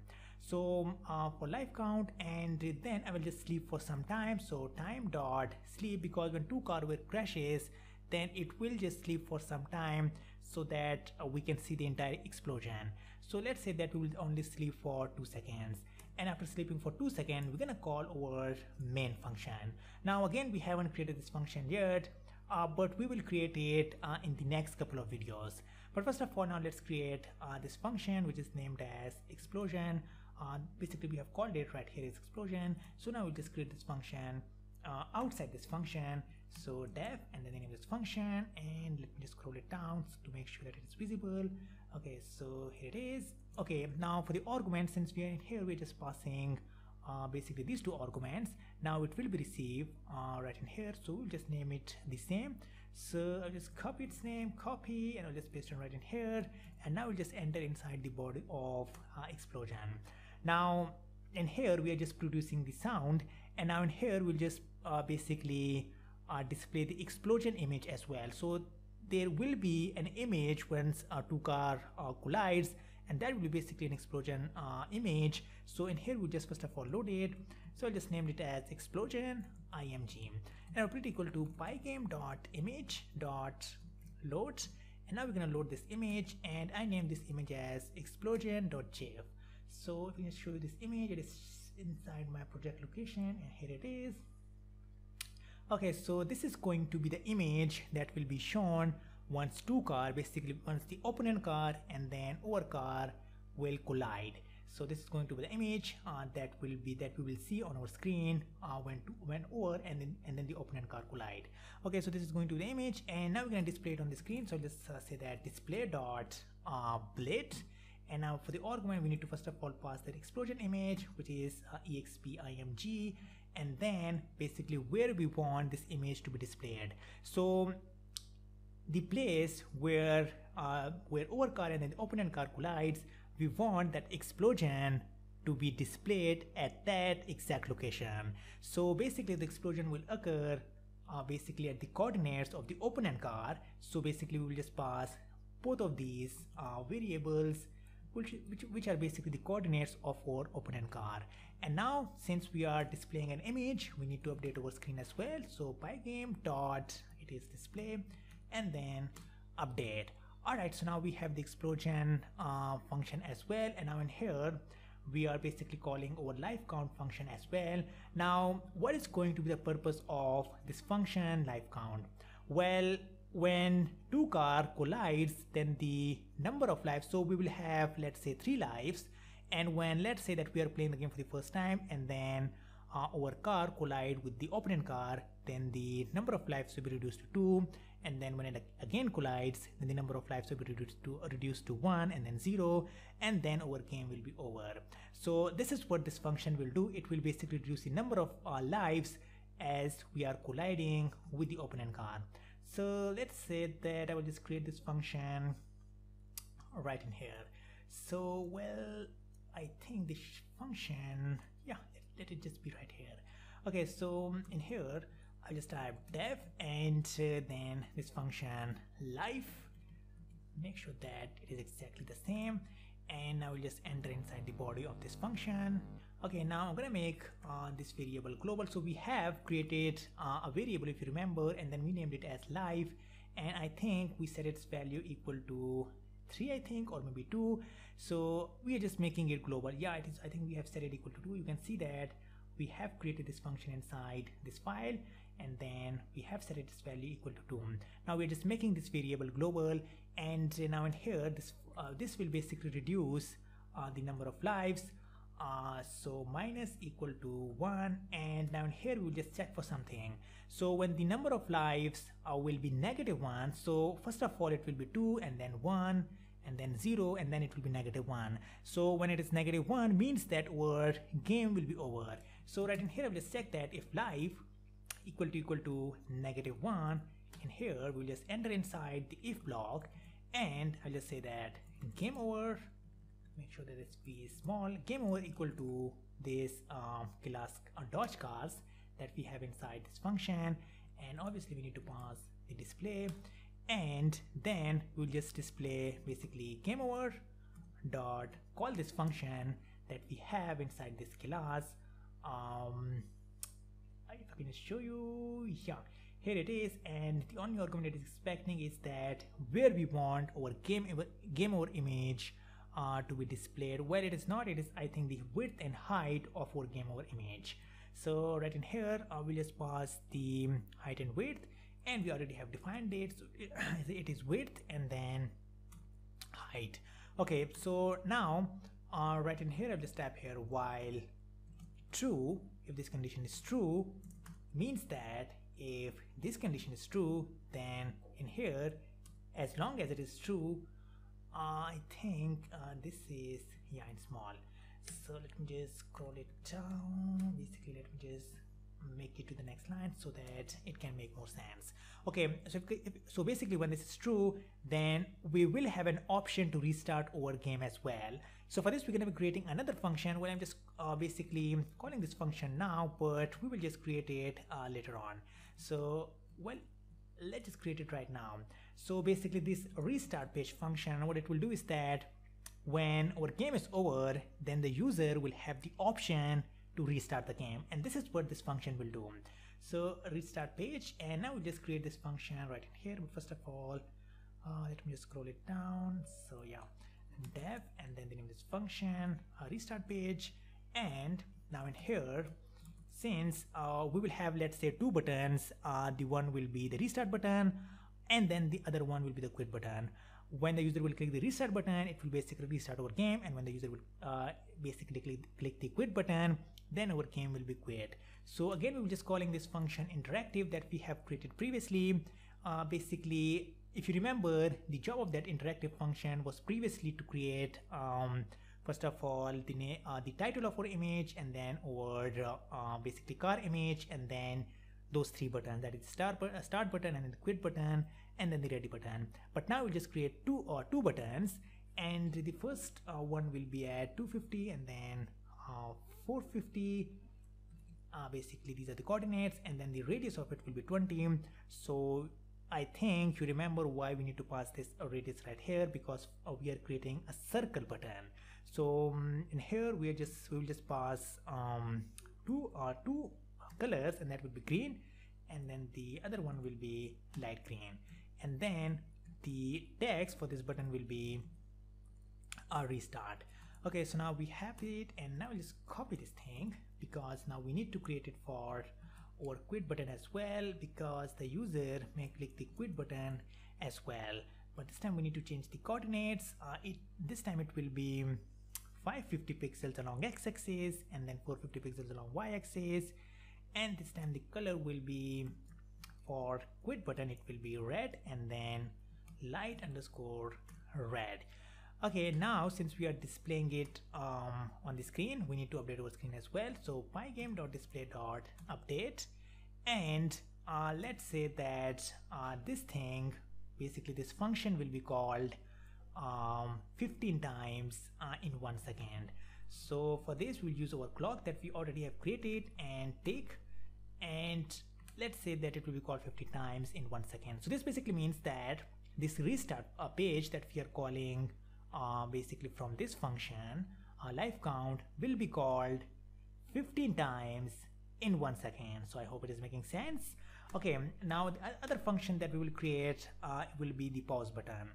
So right in here we'll just create it. So dev, and then the name of this function, we will just name it as pause, and now we'll just enter inside the body, and again we have created a variable named as game paused. So we have initially set its value equal to false. Yeah, you can see that previously inside this file we have created this variable, and the type of it is boolean variable, and then initially we have set its value equal to false, because our game will not be paused once we start the game. So that is why initially it was false, but now we are just making this variable global so that it can be visible throughout our program. Okay, so now in here I will just first of all I will just type here pygame.mixer.music.pause. Okay, so now we'll just set its value equal to, it is game paused equal to true, and now in here I will just check that while game paused, then in here we'll just display a message. So we have created this function display message, and the first argument we need to pass is basically the text, and it will be, let's say, paused. And the next thing, if I just show you this function, that will be much more better. Okay, so first of all we need to pass the text, and then the size of the text, and then the coordinates where we want to display that text, and then the color of this text. So the second argument we need to pass is basically the size, and let's say that the size will be 100 pixels, and then we need to pass width divided by 2, and then the height will be, let's say, height divided by 2, and then the color will be, let's say, black. Okay, now when the game will be paused, basically there will be again two buttons. The first one will be the continue button, and when the user press the continue button, it means that the game will be will start at the point where we have paused it, and then there will be another button that will be the quit button, and when the user press the quit button, it means the user want to quit the game. So for this, again we will just call this function interactive, and we need to pass the center value for our circle, because we are going to again create buttons in the form of circles. So 250 along x-axis, 450 along y-axis, and then 20 will be the radius, and then obviously there will be two colors, light green and then light green, and then the text of it will be continue. So continue, and then next exclamation marks, and then again we'll just call this function interactive, and this time it will be 550 and then 450, and then the radius will be 20 and red, and then light red, and then the text for this button will be quit. Okay, so now again since we are displaying it, we need to update our screen. So display.update, and then we need to basically, let's say that we will just call this function basically this thing, this while loop will be called, let's say 30 times in 1 second. So clock dot take. Okay, so why do I need to basically call this function 30 times in 1 second? Well, this is because when the game will be paused, our game will be continuously looking for any event to happen. So continuously it will be looking for if the user has pressed either the continue button or the quit button. So I already have told what is the function of continue and quit, but our game actually has to look again and again for if the user has pressed either the continue button or the quit button. So it will be waiting for any event, and basically it will be checking if the user has pressed the continue or quit button 30 times in one second. Means that this game loop, basically this loop, will be called 30 times in 1 second. So I hope it is making sense. Okay, so I think yeah, that's it for this video. In the next video we will just create I don't know why it is getting this error. So it is interactive, yeah, and then we need to just make sure that it is correct here as well. So it is interactive. Yup. Okay, so yeah, the error is now gone, and I hope that I have previously, yeah, in here we have called it, so entry screen, and where we have previously called this function, if I can just see it, yeah, so right in here. Oops, what is wrong? Yeah, it's now working absolutely fine. And yeah, that's it for this video. If I have any mistake, I will let you know in the next video. But thank you for watching. In the next video we will just work on another function. Thank you for watching, and I'll see you guys next time. Alright guys, in this video we will only work on one function, and we'll just name this function as def enter underscore game that we have called right here. Now what is going to be the purpose of this function? Well, initially when we run our program, then there will be 3 buttons, that is the start button, ready button, and then the quit button. So forget about the ready button for now because it is not going to do anything. Just focus on the start button. So when the user will press the start button, then there will be a new frame, and then on that new frame initially there will be a timer, and that timer will be like 3, 2, 1, and then go. So when there is go, then the user can start playing the game. So this is what this function is going to do. So initially when this function, as soon as this function is called, we're gonna basically change the background color of our screen, and that basically the color of the background color will be basically the color of the road. So we already have defined the RGB value for this thing, which is basically 47, 47, 47, and it will basically give it the color of a road. Okay, so we'll just fill our display screen with this road color, and this fill function is actually very, very important. So I think that I already have explained it, but if not, then let me just explain it once again. So basically this fill function actually clears out the previous frame and then display everything updated. So this fill function is actually very, very important, and we need to call it basically when there is fail, then we need to call that function in our game loop. So we'll just call this function in our game loop. So we haven't created our game loop yet, but we will create it probably in the next or maybe the next video after that. So in here we'll just create that main loop right here in this function main that we are calling it, but we haven't created yet, but we will create it and then start working on it in the next video. So display.fail, and then I will just define the coordinates of my road. So road x will be, let's say, 200 pixels along x-axis, and then road y will be minus 580 pixels along y-axis. And then we will have trees as well. So tree x1 will be 0 along x-axis, and then tree y1 will be 0 along y-axis as well. And then we will have another tree as well. So tree x2 will be 605 along x-axis, and then tree y2 will be 0 pixels along y-axis. So yeah, now in here we'll just create another instance. But first of all, let me just scroll it down. Okay, so right in here, we'll just create an instance of a class that we have in the other file, and basically this class is named as dodge car. So right in here, I'll just name this call, which is dodge car, and then obviously we need to pass one display. So display, and now since our timer will start from 3, so I'll just create a variable, and I will just start that. I will say that I will just name this variable as at start time equal to 3. Now this timer will be reduced after every 1 second as long as it doesn't reach 0. So right in here, I'll just say that while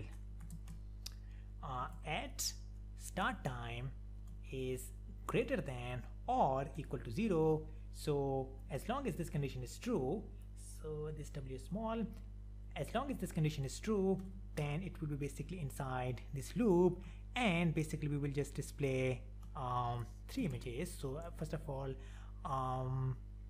start number dot blade image. So we have this function inside this car, which is basically for displaying images.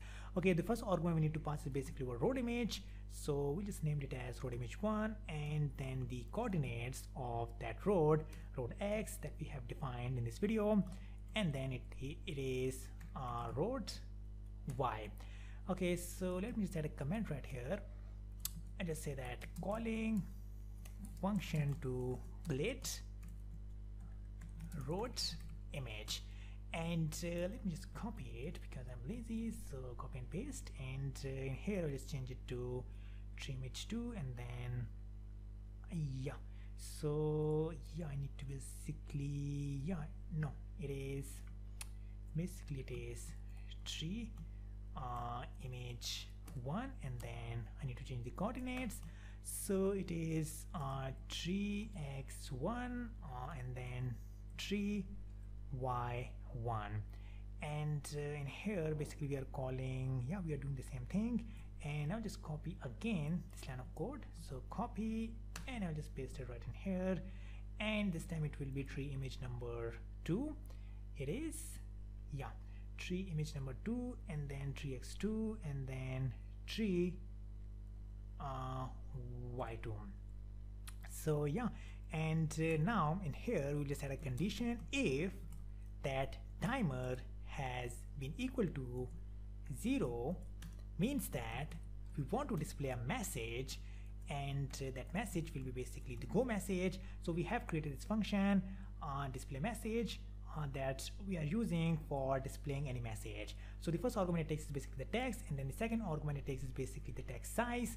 So it will be 150 pixels, and then basically the height, basically where we want to display it. So it would be width divided by 2, and then height divided by 2, and then the color of this text, which will be black.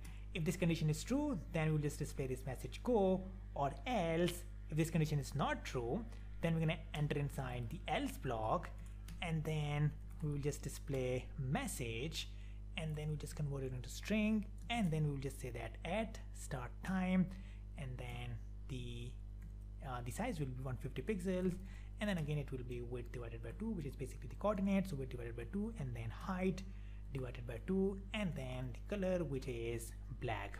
Okay, so now in here outside the else block, so when this loop will be called one time, then we will just reduce this variable to -1, and just we need to make sure that this loop is called after every 1 second. So this value will be reduced after every 1 second. But first of all, let me just decrement its value, and then later on we will just deal with it. So at start time negative equal to 1, and now we need to basically, since we are putting something on the screen, pygame dot display dot update, and now in here it is basically a little trick. So clock dot take 1 means that this while loop will be called after every 1 second, and then after every 1 second this value will be reduced.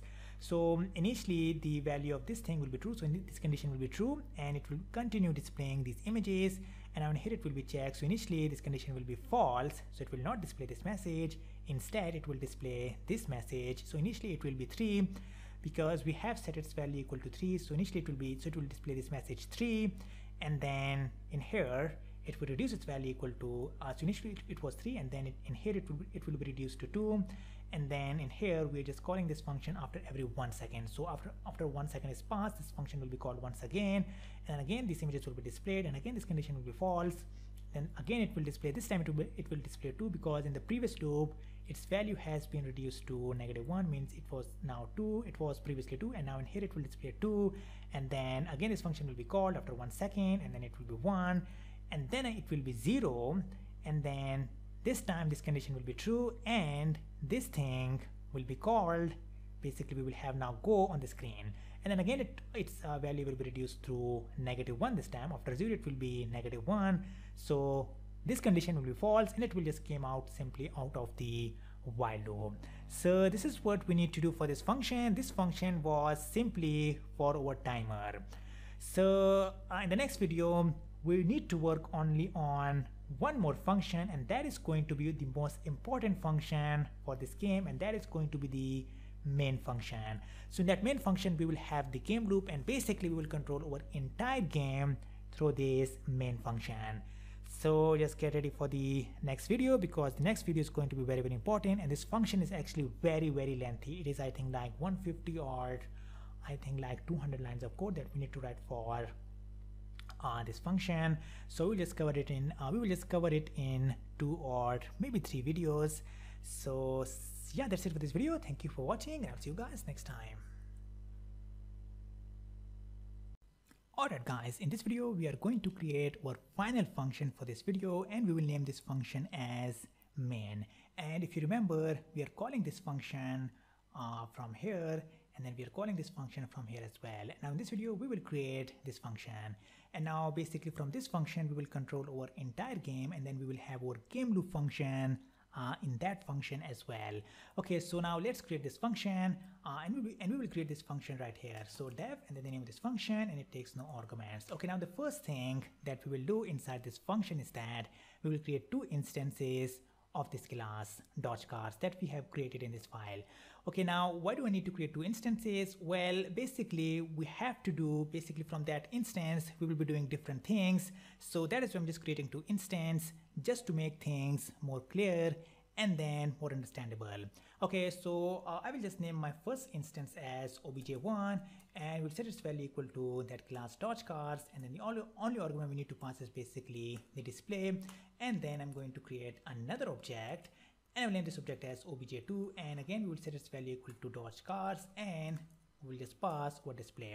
Okay, so now we have these 2 objects. Now we'll just create a tuple of objects. So I will name my tuple as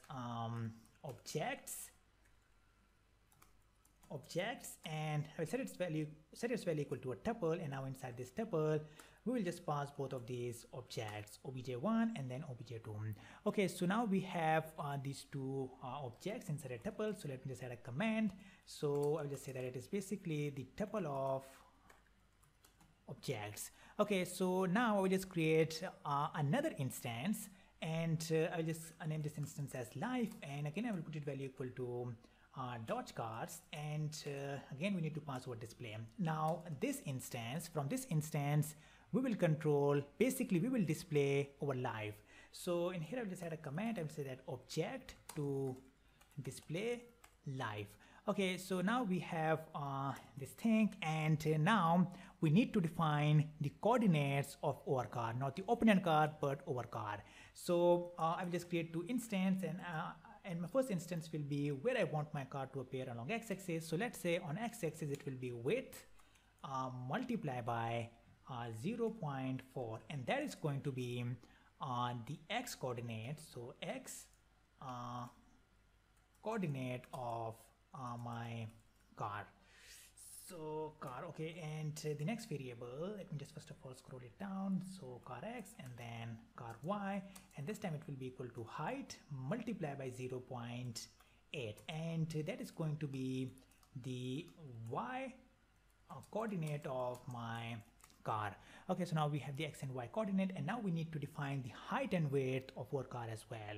So right in here I will just create another 2 variables, and the first variable we will name it as car width, and it will be equal to, let's say my car width will be 64 pixels, and then my car height, so height will be equal to, let's say 104 pixels. Now you can add a comment right here, and you can say that width, car width, and then again you can just add another comment right here, and you can say that it is basically my car height. Okay, so now we have the car width and height, and now we'll just create another instance, and I'll just name this instance as previous score, and I'll set its value equal to this class dot car, and again we need to pass our display, and this object is for displaying object to display my previous score. So previous score, let me tap it, object to display previous score, and now in here I will just create a variable, and I will just name this variable as road count, and I will set its value equal to 1. Now you will just come to know about this object later on as we use it in this function. Okay, so now since basically my car will be moving basically towards the left and right side as I press the left and right arrow key, so basically it will be changing its coordinates along x and y axis. So for this I will just be creating another two variables, that is exchange, that is at how much pixel it will change its position when I press the left and right arrow key along x-axis. So initially we will set its value equal to 0 because it will only change its position along x-axis when I press the left and right arrow key. So when my left and right arrow key is not pressed, then it will not change its position along x-axis. So that's why we are setting its value equal to 0. And then similarly we'll just create another variable y change, and now our car will basically change its value along y-axis as well when I press the upward arrow key. So initially just like the x change, we'll set its value equal to 0 as well. Okay, and now just create another variable right here, and that variable is basically the right end of the road, and we'll set its value equal to 600. And this variable is basically, let me just add a command, the right end of the road. Okay, so now we have the road R, and now since we will have opponent cars on our screen as well, so in here I have created a function for this, and I have named this function as opponent cars, and now this opponent car function is basically returning three things. First of all, the current opponent car, and in here it will basically randomly return either the first car, second car, or the third car. So in here it is returning the opponent current car, and then the opponent current car width, and then the opponent car current height as well. So right in here, since it is returning three things, I will just create three variables, and I will just name my first variable as current underscore car 1, and then I will name my second variable as opponent car underscore width 1, and then opponent car underscore height 1, and we'll set its value equal to that double object, so objects, and then in here we will just I'm just talking about my first object, so I need to specify the index number of my first object, which is at 0. And now with that instance, since it is basically the instance of that dots class, so in here we'll just call this function opponent cars, and this opponent car function will return these three things, and then we'll store it in these three variables. Okay, and now basically our opponent car will be along some coordinates. So for the coordinates of the opponent car, I have created another function in that class, and I have named this function as opponent car coordinates, and the job of that function is basically to return the coordinates of my opponent cars, that is this coordinate and then this coordinate. So again, since it is returning two things, so I will just create two variables, and I will just name my first variable as opponent car underscore start x1, and then opponent car underscore start y1,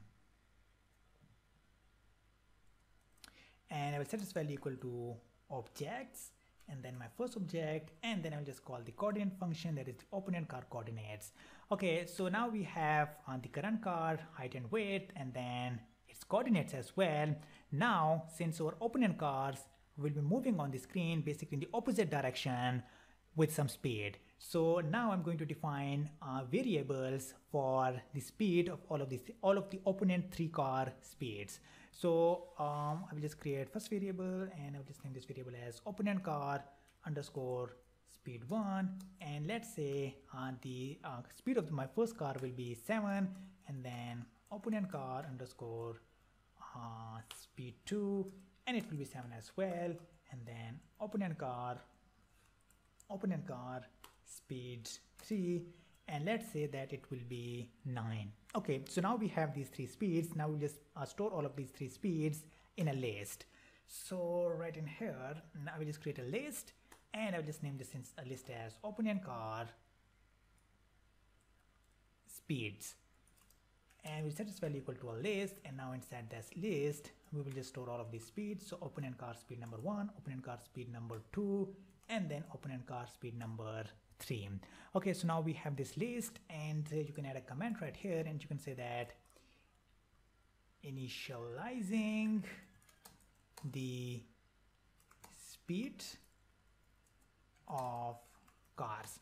Okay, so now we have that list, and now in here I will just create basically 3 variables, and since my car will be moving at some speed, so I'm basically assigning the speeds to my opponent cars.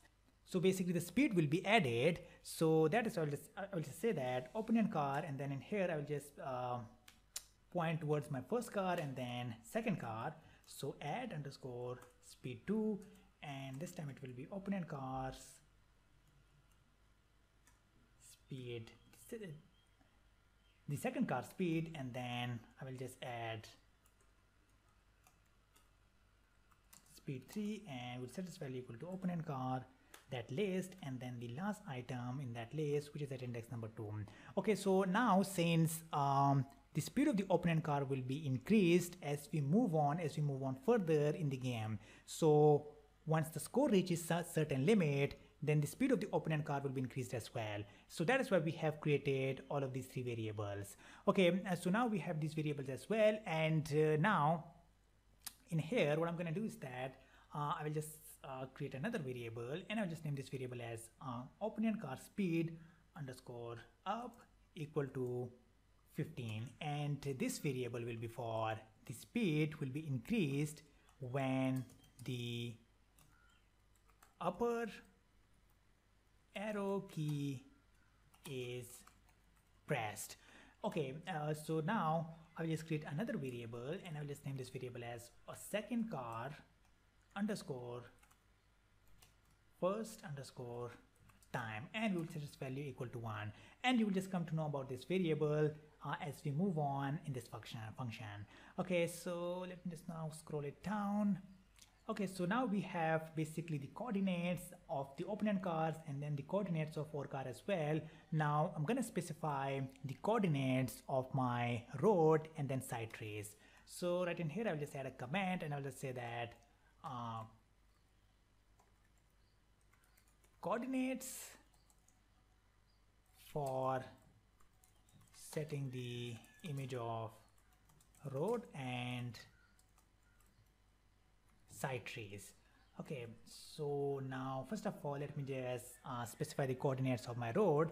So road X will be, let's say, 200 pixels along X-axis, and then road Y will be minus 580 pixels along Y-axis, and then similarly I need to specify the coordinates of my tree as well. So since we have 2 trees, tree X1, the coordinate of my first tree will be 0 pixels along X-axis, and then for Y-axis for my second tree it will be minus 580. And now I need to specify the coordinate of my second tree as well. So it will be X2, and it will be, let's say, 605 pixels along X-axis, and then for Y it will be tree Y2 will be equal to minus 580. Okay, so now our road will also be moving, so I will say that my road should move with a speed of 5. So I have created a variable and then stored that speed, that road speed, in this variable 5, in this variable move road. Okay, so now our trees will also be moving. So I'll just say that move tree 1 equal to 5, and then move tree 2 equal to 5 as well. Okay, so in here I'm going to create another two variables, and that is going to be the temporary speed of my cars. And well, why do I need to do it? Well, you will just come to know later on as we move on in this game. So right in here, let's say that temp tree speed 1 equal to 5, and then temp tree speed 2 equal to 5 as well, and then temp road speed equal to 5 as well. Okay, now I will just set the variable count equal to 0 as well, and this count variable is basically will be counting the score. And then I'll just create another variable, and I'll just name this variable as press count equal to 1. Again, you will just come to know about this variable once we use it in our game. Okay, so in this video we have defined a lot of variables. Now we'll just define another variable, and then we will end this video. So in here I will just basically make this variable global, which is named as game paused. Okay, now we'll just add an if condition, and I'll just say that if game paused equal to false. And yeah, that's all we need to do for this video, because in this video we have defined a lot of variables, and now we will just work on all of these variables in the next video. In the next 2 or 3 videos, we have made a mistake right here. We need to get rid of this equal sign. Okay, so yeah, that's it for this video. In the next video, we will just work on this condition if work on this condition when our game will be paused. So yeah, that's it for this video. I hope that you liked it, and if you have any questions related to this video or any other video in this course, then feel free to contact me through email, and I will definitely get back to you as soon as I can. After next video, thank you for watching, and I'll see you guys next time. Alright guys, in this video we will continue working inside our main function, and in the previous video we have written this condition, and it means that when the game is not paused, then we will enter inside the body of the if block, and then in here we will just use this while loop, and we will say that while the game is not ended. So previously we have created this variable endgame, and initially we have set its value equal to false. So this not will convert this false into true. So this while loop will be true, and it actually means that as long as the game is not ended, then we want our program to stay inside this while loop. Okay, now this is going to be our game loop. Okay, now inside our game loop, the first thing I need to do is to basically clear out my previous frame and then create a new frame. And now inside that new frame, everything will be updated. So for this, we'll just use this fill function inside my game, and now in here we can just pass any color. So I will just pass my road color. So previously we have created the RGB value of this road color, which is 47, 47, and then 47 right here. Okay, so why do we need to clear out our previous frame? Well, because our car will be moving, and then opponent cars will also be moving, and our road and trees will also be moving. So we need to make sure that everything is updated. So for this, we actually use this fill function, which clears out the previous frame and then create a new frame with everything updated. Okay, so now since we are in here, we're just making sure that everything is updated. Now in here, we'll just make our road move along y-axis, obviously. So road y plus equal to move road. So in the previous video, we have created this variable, so the road will be moving with this speed. And then similarly, we want our trees to move as well. So along y-axis, obviously, so tree y1 plus equal to move tree 1, and then similarly tree y2 plus equal to move tree 2. Okay, so now in here I will just add an if statement, but first of all let me just scroll it down, and now in here I will just say that if road y is actually greater than 10, well, this actually means that as soon as the road is about to cross the screen, then we will reset its value because we want a continuous road. So for in here, initially we have set the value of road y equal to minus 580. then in here we are basically reassigning the value of road y along y-axis back to its initial position as soon as it basically is going to cross the is basically going to cross the screen.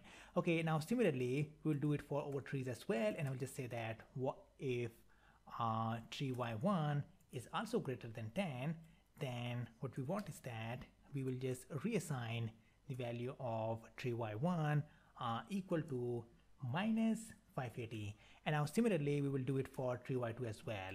So tree y2 equal to minus 580.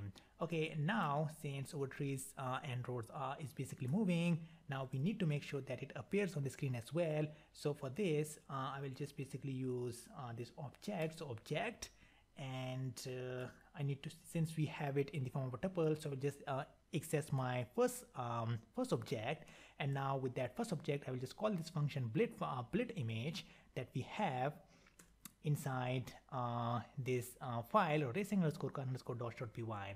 So here we have this function, and now it is expecting 3 arguments. The first one is the image that we want to display on our screen, and then the second and third argument it is expecting is basically the coordinates of that image. So first of all we need to pass the coordinate, basically the image, and then the coordinate, and then it will display that image on the screen. Okay, so let's do it. So object.blit image, and first of all we will display our road image, so road image 1, and then we need to pass the coordinate of our road as well, so road x and then road y, and then similarly we will display our trees as well, so object 0 dot blit image, and this time we need to pass our trees, so tree image 1, and then tree x1, and then tree y1. And now similarly I will just copy this line of code, so copy and paste, and now similarly I will just do it for tree image number 2, and I will just change this variable to tree x2, and then similarly tree y2. Okay, so now in here we are just simply displaying these objects on the screen. Now when the user will be playing the game, then he will be doing some kind of events.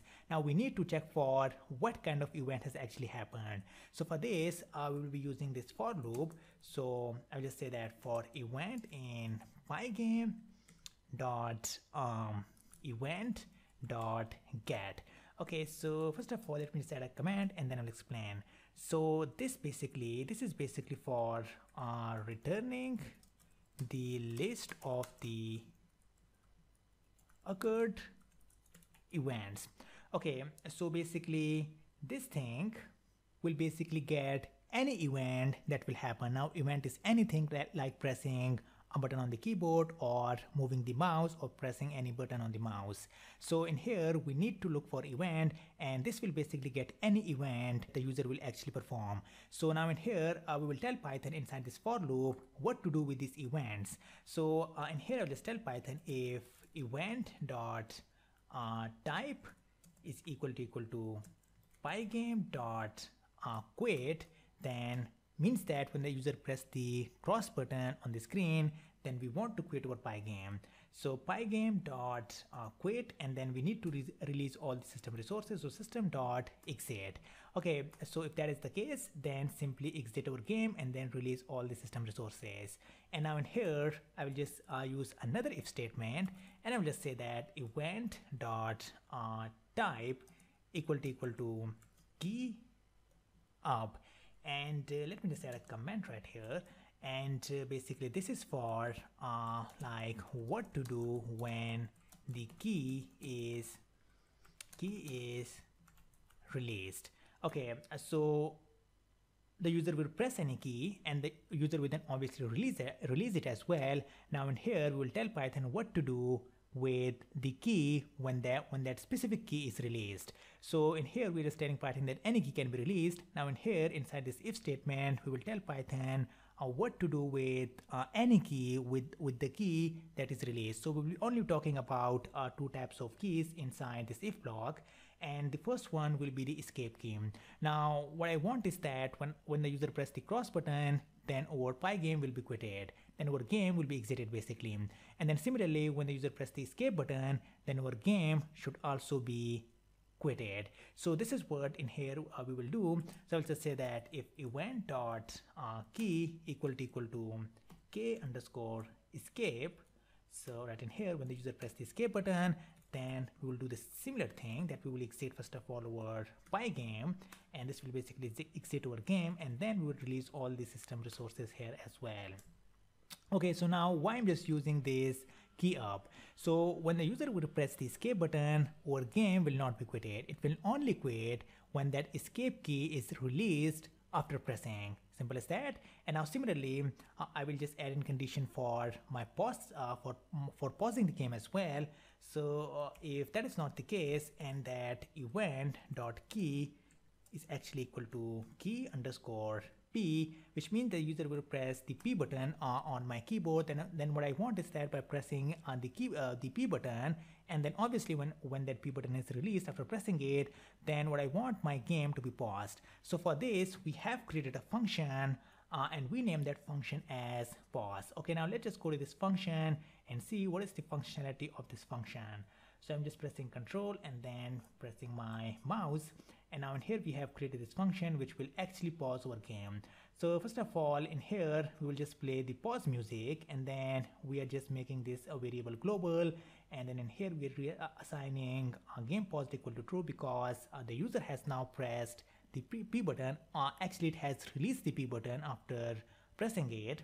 Then I'm just telling Python that as long as my game is paused, then keep displaying this message pause, and then it will basically display two messages on the screen.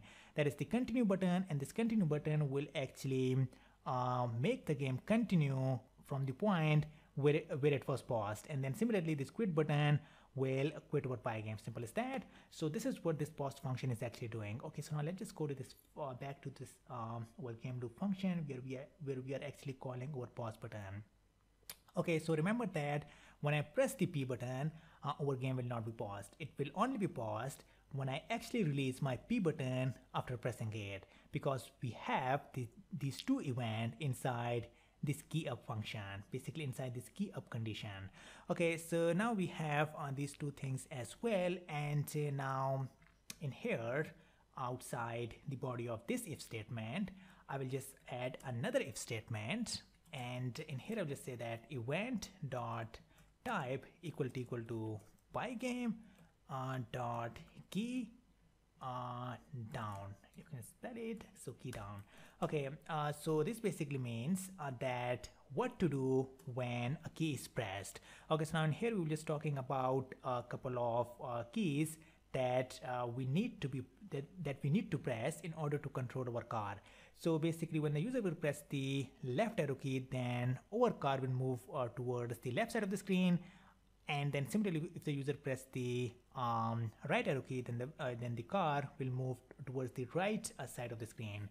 So and now at what pace it should move towards the left and right side. So first of all, I will just say that if the pressed key, so event dot key equal to Pygame dot key underscore left. So if the pressed key is basically the left arrow key, then what we want is that I want my car to move towards the left side. So previously I have created two variables, that is the exchange. Now basically, since I want my car to move towards the left side, obviously along x-axis, then I'll just say that exchange will now be equal to -6. That is exchange. Yeah. So exchange will now be equal to -6. Okay, so let me just add a comment right here, and this is actually what to do when the key is pressed. Okay, so this is what it will do, and now similarly we will do it for the right arrow key as well. So elif event dot key equal to Pygame dot key underscore right. Then in here we need to change exchange as well. So in here we have used this -6 here, because when we move towards the left side along x-axis, then the value of x actually decreases. So that is why we have to use here -6. And now similarly, I will just use here +6, because the value of x actually increases as we move towards the right side. Okay, so this is what we need to do. And now in here when the user will press the upward arrow key, then the speed of our car will be increased, and then same will goes for our roads and trees as well. So right in here, basically first of all let me just scroll it down. Okay, so yeah, I need to make sure that it is clearly visible. So in here I've just add another LF statement for my upward arrow key. So if the pressed key is actually equal to pygame dot key underscore up, and this basically means when the upward arrow key is actually pressed. And now in here we will just add a condition right here, and let's say that if up press count equal to 1, and you just come to know why do I need to add this condition later on as I move in this function. Okay, so if that is the case, then the coordinate of my car along y-axis, so car y will be actually decreased by -15. And now in here outside this if statement but inside this elif block, what I want is that I will basically increase its value, basically the value of up press count to +1. So now in here I will just now move my road a little faster when the upward arrow key is pressed. So I will just say that move road will now be equal to 10. So I think previously it was 5 and now it will be 10 when the upward arrow key is pressed. And now move trees will be 10 as well, and then similarly move tree 2 will also be equal to 10. And now in here I will just create a variable that is add speed 2. Basically it was previously created, so it will be add speed 1. And now, so previously I think it was 7, and now I will just double it by putting its value equal to 14. And now in here, let me just scroll it down. I will just add another condition, and I will just say that if count is actually greater than or equal to 10, which means that when my score is actually greater than 10, then what I want is that I want to increase the speed. So basically the speed of my second car, that will be now equal to, let's say, 17. Okay, so now you can just add some other condition like when the score is greater than or equal to 20, then you can just add the speed of the third car and so on. But I'm not doing it. I'm just simply doing it when my score is actually greater than 10 for my second car. Okay, so now let me just scroll it up. Okay, so for this elif block, I will just add another outside this elif block, I will just add another elif, and I will just say that elif event. Now let me just scroll it down. You just need to make sure that this elif is actually outside this elif block. So elif, and now let me just scroll it down to make sure it is visible. So event dot key, so this is actually for when my down arrow key is actually pressed. So I'm just say that pygame dot key underscore down. Okay, now what to do when the down arrow key is actually pressed? Then we'll just reassign the value of y change equal to 5. Oops, it is 5. Okay, so now in here outside, okay, now outside basically this if block, I will just add another elif statement. So right in here you just need to make sure that, yeah, it is right here. So let me just first of all scroll it down, and it is right here. Okay, so now in here I will just add another elif statement. So for this if statement, I was stating that what to do when the key is actually pressed, and now in here I will just state that what to do when the key is actually released. So elif event dot type equal to pygame dot key underscore key up. Now what to do when the key is actually released? So this is important, so let me just add a command when the key is released. Okay, so in here I will just say that if the release key is actually the left or right arrow key, so in here I'll just add an if statement. I'll just say that if the released key is equal to pygame dot key, the left arrow key, so it is left, or it may be possible that the right arrow key is released. So I'll just say that event dot key equal to pygame dot key underscore write, or it may be possible that the downward arrow key is released. So let's say that event dot key equal to pygame dot key underscore down. Now what to do? So right in here, when that key is actually released, then we do not want the car to basically change its position so along x-axis. So basically our car will change its position along x-axis that we have previously stated. That is, it will actually change its position along x and y axis right here when the left or right arrow key is pressed. But when the left and right arrow key is actually released, then we do not want any change in position of my car along x-axis. So right in here inside this if block, I will just say that now my x change will be equal to 0, and similarly my y change will be 0 as well. So y underscore change will be equal to 0 as well. And now in here I will just add another elif statement, and I'll just say that elif so event dot key equal to pygame underscore key. So it is pygame dot key underscore up, and when the upward arrow key is actually released, so let me just scroll it down. Then what I want is that I will just first of all add a condition right here, and if that can and if the value of up press count is actually greater than 1. So previously we have incremented this value. So right in here, when the up press count value is greater than 1, then previously we were just decreasing the value of car along y-axis, and now we will just put it back to its initial position, and this time we will just basically add this value. So previously we were subtracting it, and now we will just add this value because now the released key is actually the upward arrow key along. Obviously we need to increase its value along y-axis because our car will be moving along y-axis. And now similarly we will just basically reset its value equal to 1.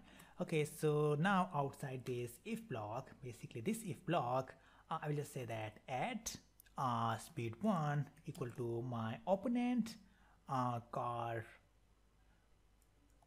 speeds. And now we'll just talk about my first car. So I'll just add the index number of my first car.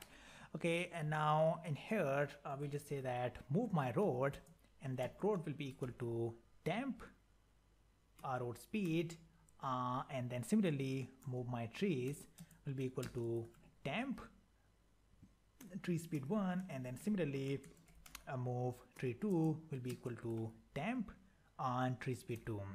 Okay, and now in here I will just add an if statement, and I'll just say that, but first of all let me just scroll it down, and I'll just say that if the value of my score is actually greater than or equal to 10, then what we want is that I'll just say that add speed 2 will now be equal to opponent car speeds, and then my, let's say, second car.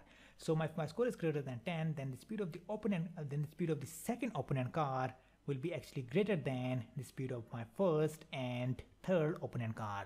So now again you can just add some other conditions, like when the score is actually greater than 20, then we want the speed of the opponent car to be further increased, and so on. But I'm not doing it, I'm just trying to make it simple and then more understandable to you. Okay, so this tutorial is getting much longer, so I will just end it right here, and then from the next video we will continue working inside this function. We have to do a lot of more work inside this function. So yeah, that's it for this video. I hope that you liked it, and I will see you guys next time. Alright guys, in this video we will continue working inside our main function. So in the previous video we have handled all the events that we need to handle for this game. So basically we have handled all the events inside this for loop, and in this video we will just basically go outside this for loop because we will not be handling any event in this video, because we have handled actually all the events that we need to handle for this video. Okay, so now we will actually go outside this for loop. So you need to make sure that your cursor is actually outside the for loop. So when my cursor is at line number 1, 2 and then 3, if these lines are visible, then it would mean that I'm then outside the for loop. So right in here, so 1 2 and then 3. Okay, so it means that I'm now outside my for loop.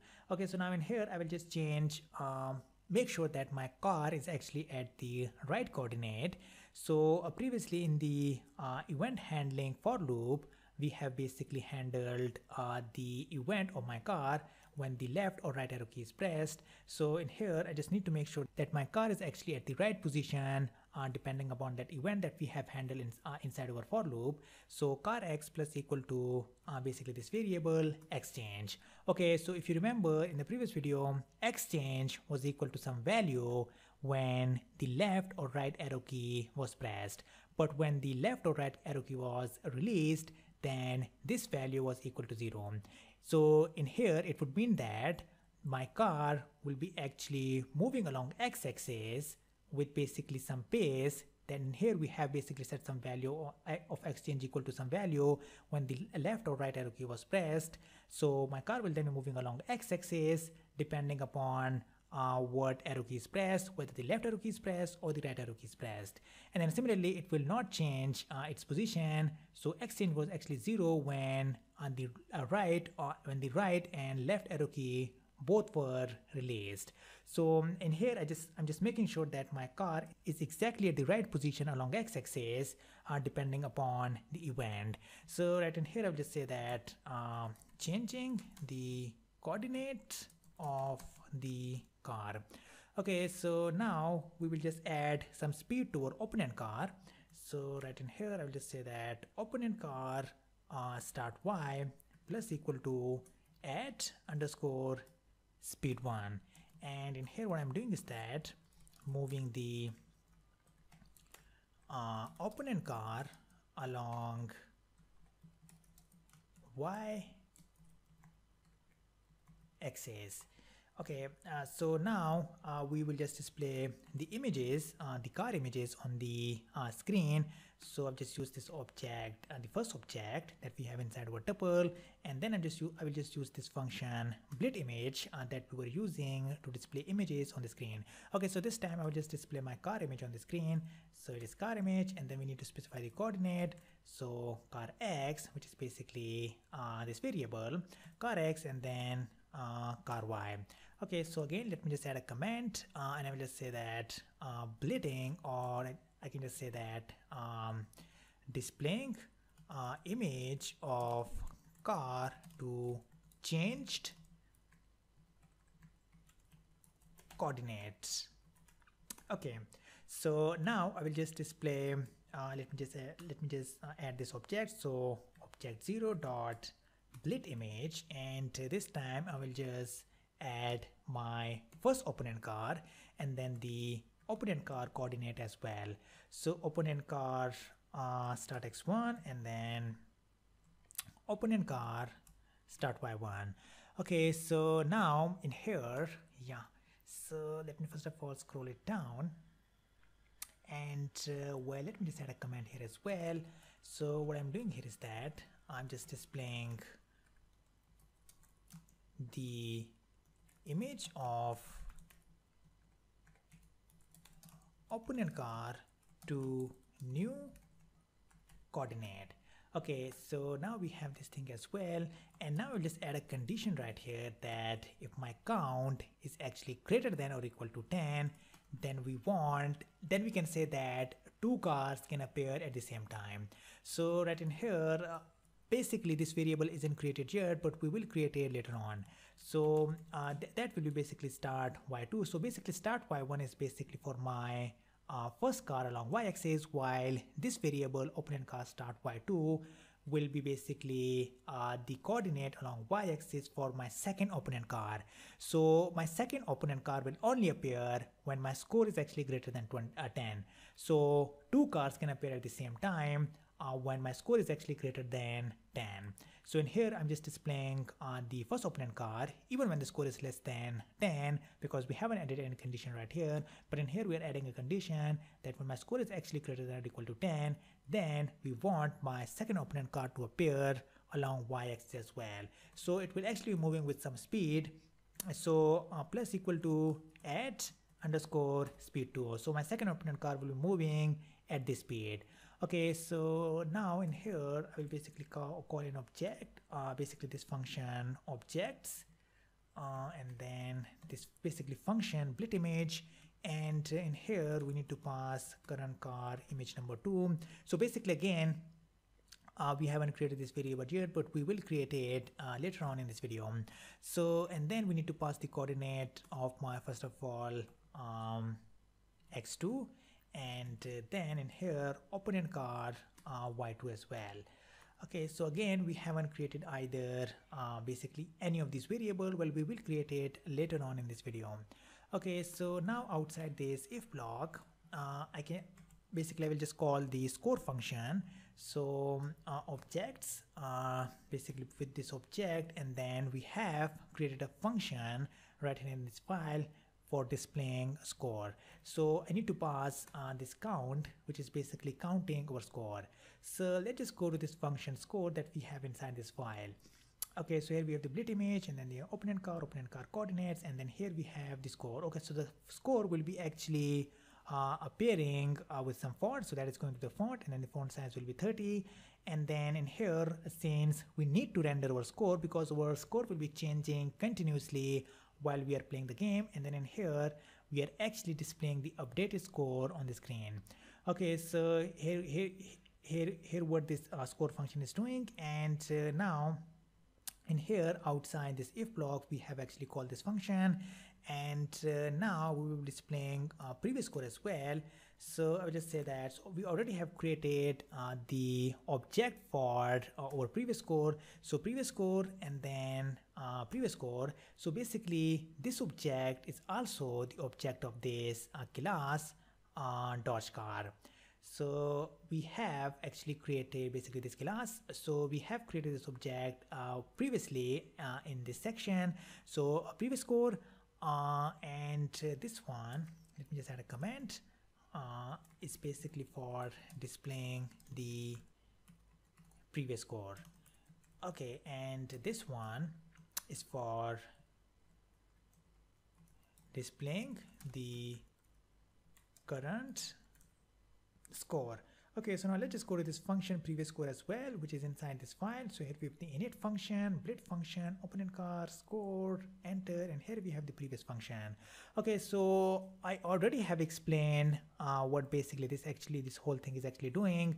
So the only thing we need to explain, I need to explain once again, is basically this thing. So what it will do is that it will basically return the number of items that are stored inside this file, and now inside that file we have listed down all the scores that I have scored previously.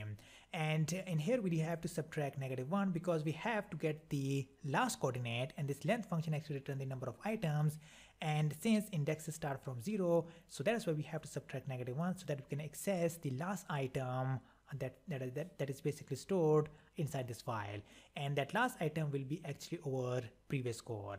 And then in here we are actually displaying our previous score. Simple as that.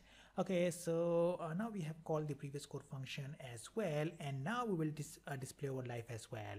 So again we have created a separate object for our dodge class, and that object was life, and that object will be basically for displaying the life. And now in here we need to pass our live variable that we have created. So if I can just show you, yeah, so initially we have set its value equal to 2, which means that the basically the user will have 2 lives. So somebody with 2 lives, and then 1 life, and then 0 lives. So actually he will have 3 lives to play the game. And let me just add a comment right here as well, displaying the life of the player. Okay, so now we need to write an if statement, and that if statement is actually very important. And in here let me just first of all write that condition, and then I will explain. So if my coordinate of my car along x-axis is actually less than 200, or car x is actually greater than my width minus the car width. So here we have this variable, or we can just say that the coordinate of my car along y-axis plus my car height is actually greater than height, or my coordinate of my car along y-axis is actually less than 0, then it will actually enter inside this condition. Now what this condition is all about, so for this let me just add a comment here as well, and it is basically testing that. So testing, and it is basically testing that if the car, so if the car touched the sides of the road. Okay, so if that is the case, then what we're gonna do is that we'll call a function crash, and for crash we need to pass the coordinates of car along x and y axis, and then we need to pass the score, the current score. Okay, so what this condition is all about, so you should remember what is the width and height of a road, basically what is the left and right end of a road. So if the coordinate of my car is along x-axis is actually less than basically this road, basically this x-axis or along x-axis, or it is greater than the width minus car width. Now why do I have to subtract car width? Because I need to make sure that the right end of my car actually will actually detect its collision with the sides of the road.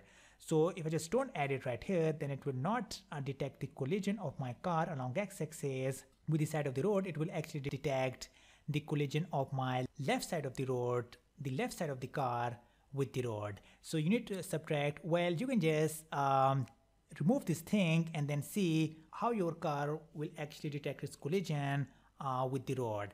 So you can just play around with this thing, and we will play around with this thing when I just execute this whole program. And then similarly, this one is for my car height, because we need to make sure that my y coordinate also should not collide with the sides of the road. So this is what in this condition we are testing, that if the car is actually touching the sides of the road or not. And if it is touching, then in here we are actually calling the crash function, means that our life will be reduced, and if we have no life, then our game will be over. Okay, so now let's just move to this function crash to see what we have inside this function. Okay, so first of all, we are actually displaying this crash sound, and then in here we are actually playing it, and then we are calling this explosion function, and this explosion function will actually display the explosion image on the screen. And then in here we are actually displaying, this function is actually displaying the current score, and then this life count function will actually reduce the number of lives. So if the left life was less than 0 or -1, then our game will simply be over. Or if it is greater than 0, then it will be reduced by one value. So this is what this function crash is actually doing. And now let's just go back right here. Okay, so now we will just add one more if statement in this video. So that if statement, so let me just first of all write it down. So opponent car underscore start y1 is actually greater than my height, the height of my screen.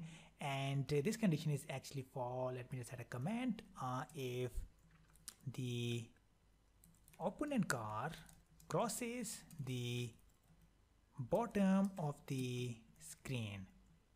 Okay, so basically in this variable height, we have stored the height of our screen. So if the opponent car will act, the opponent car coordinate along y-axis will get greater than my height of the screen, it means that the opponent car has actually crossed the bottom screen.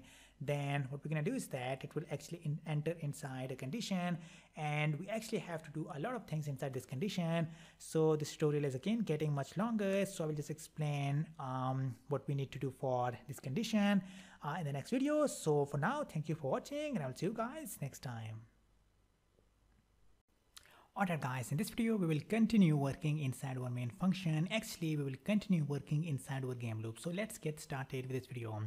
So in the previous video we have written this condition which states that if my opponent car along y-axis is greater than the height of my screen, so it actually means if my opponent car crosses the bottom of the screen, then what I want is that it will actually enter inside this if block. And now in here, first of all, I will just check if my score is actually greater than 10 or not.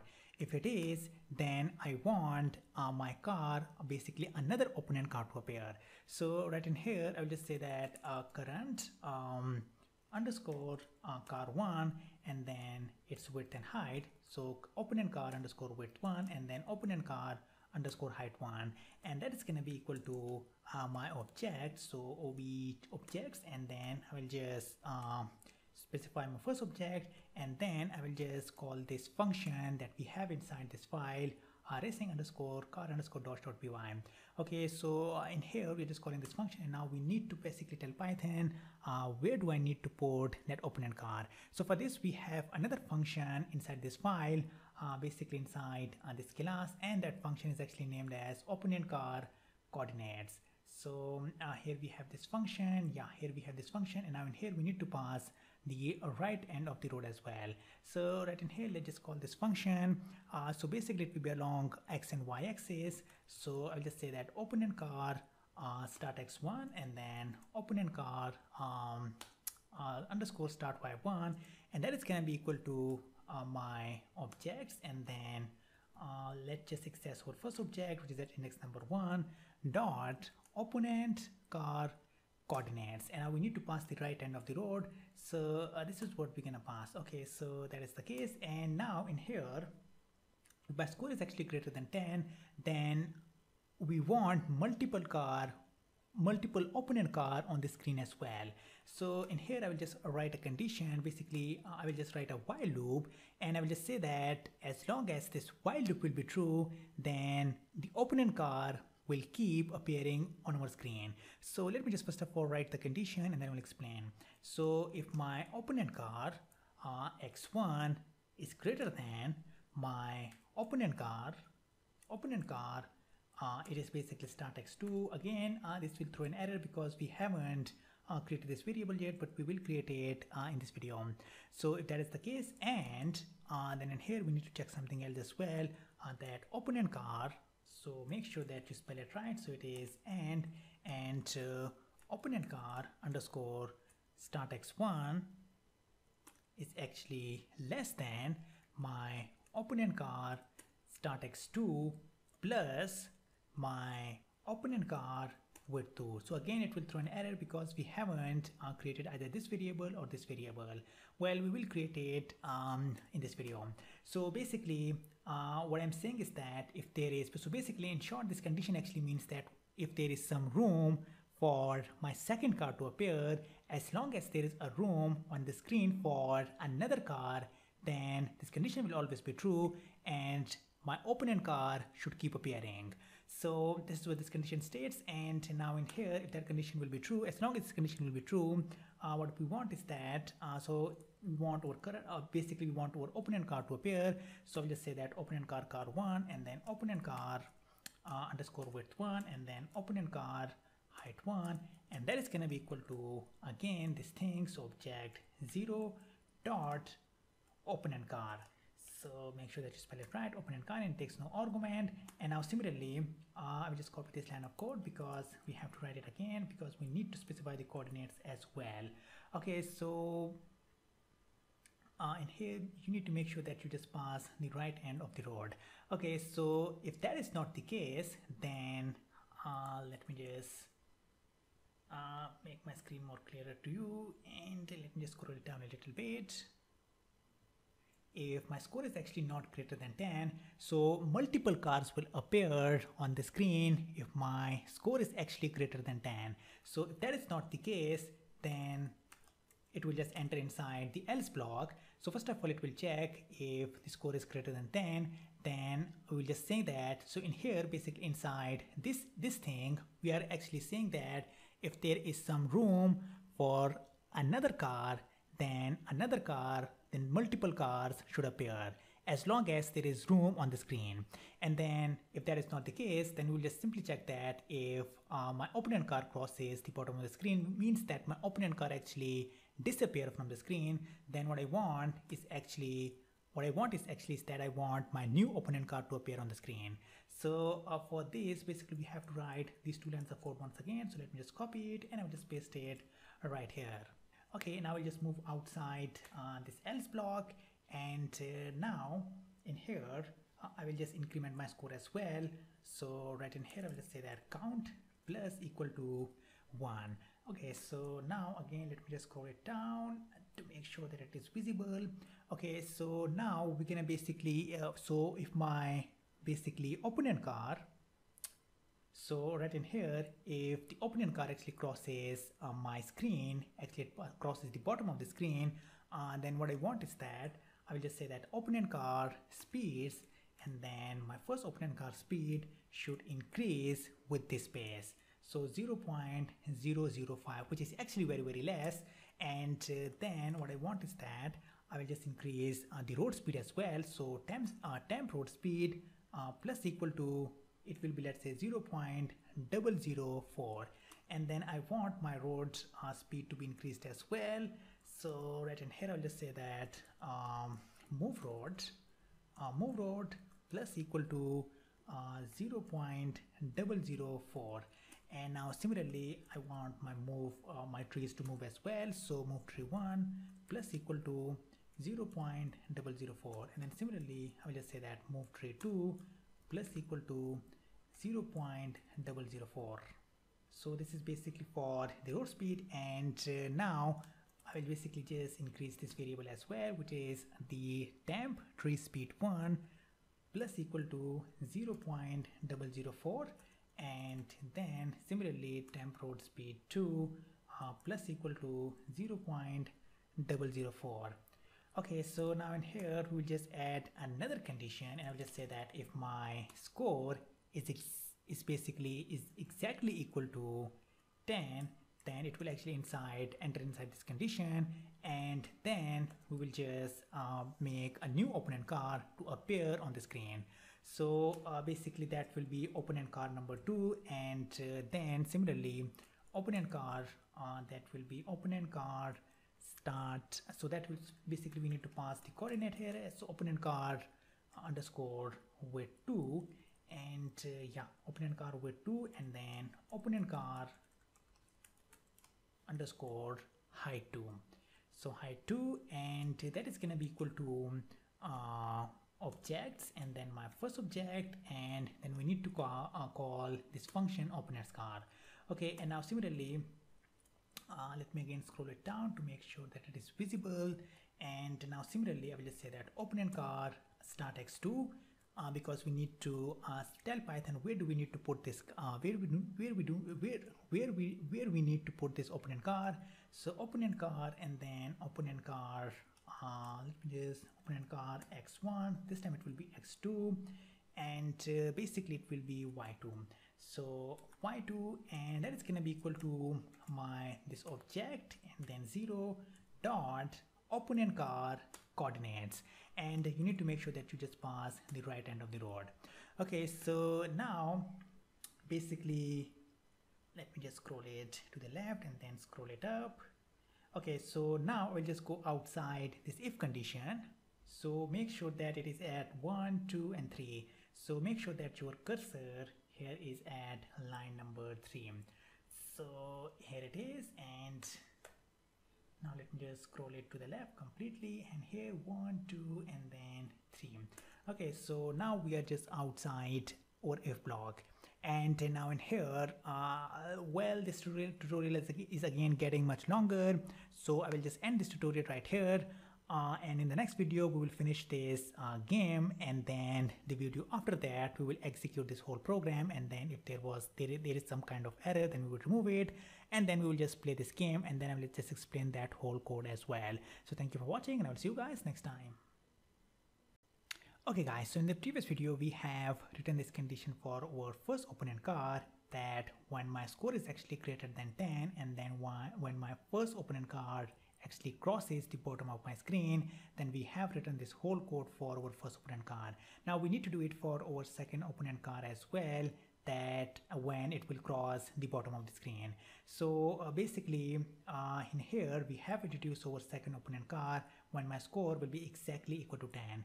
Now in here what I'm going to do is that I will just do it for my second opponent card as well. So for this, I will just copy this whole lines of code and I will just paste it. So you need to make sure that you are now outside this if block. So I will just scroll it down and my cursor should be right here, and now I'm outside that if block. And I'll just paste that whole code right here, but now in here we just need to add another if statement, because in here we need to tell Python that when my opponent card, that is my second opponent card, y coordinate actually crosses the bottom of the screen. So I'll just type here if my opponent card y2 is actually greater than height, just like we were doing for our first opponent card. Now I'll just give it some space to make sure that it is actually inside this if block.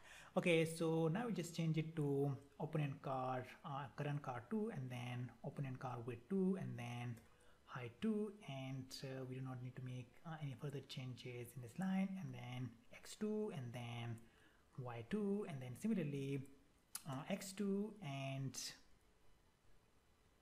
in here it will be x1, and here it should be x2, and here it should be x1, and then here it should be my first width, and then in here it will be current card number 2, and then width 2, and then height 2, and then x2, and then y2. Okay, so this is what we need to do for our second opponent card. This is exactly the same condition that we have written in the previous video. Okay, so now outside this while loop, so right in here, and now let me just scroll it down to make sure that it is clearly visible. I will just add another if statement, and I will just say that if second card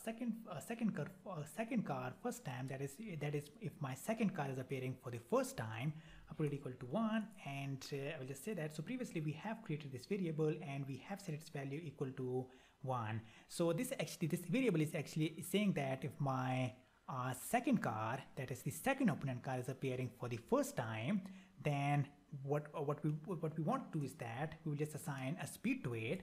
So opponent card speed, and then we are talking about our second card, so we need to specify the value, the card speed value that we have stored in the tuple at basically at index number 1, which is basically this our second speed, and we'll just say that we'll put it equal to 0.015.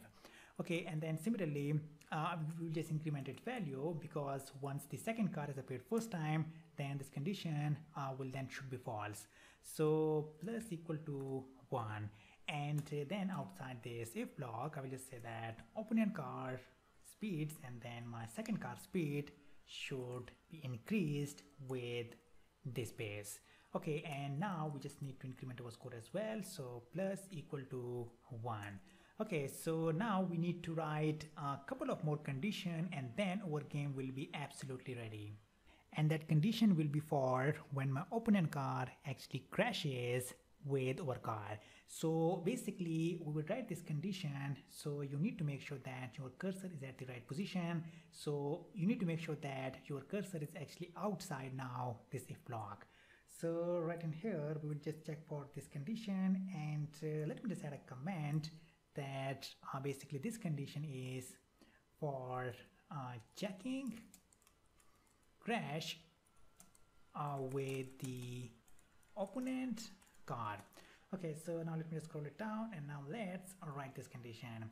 Okay, so basically for detecting collision, there are basically two methods that you can use. First of all, what you can do is that you can just form rectangle around the opponent cards and then our card, and then simply just use the built-in function in Pygame collide to check the collision.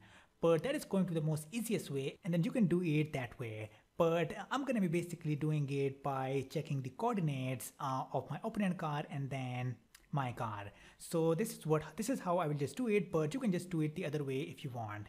So right in here I'll just say that if my opponent, so let me just first of all write and then I will explain.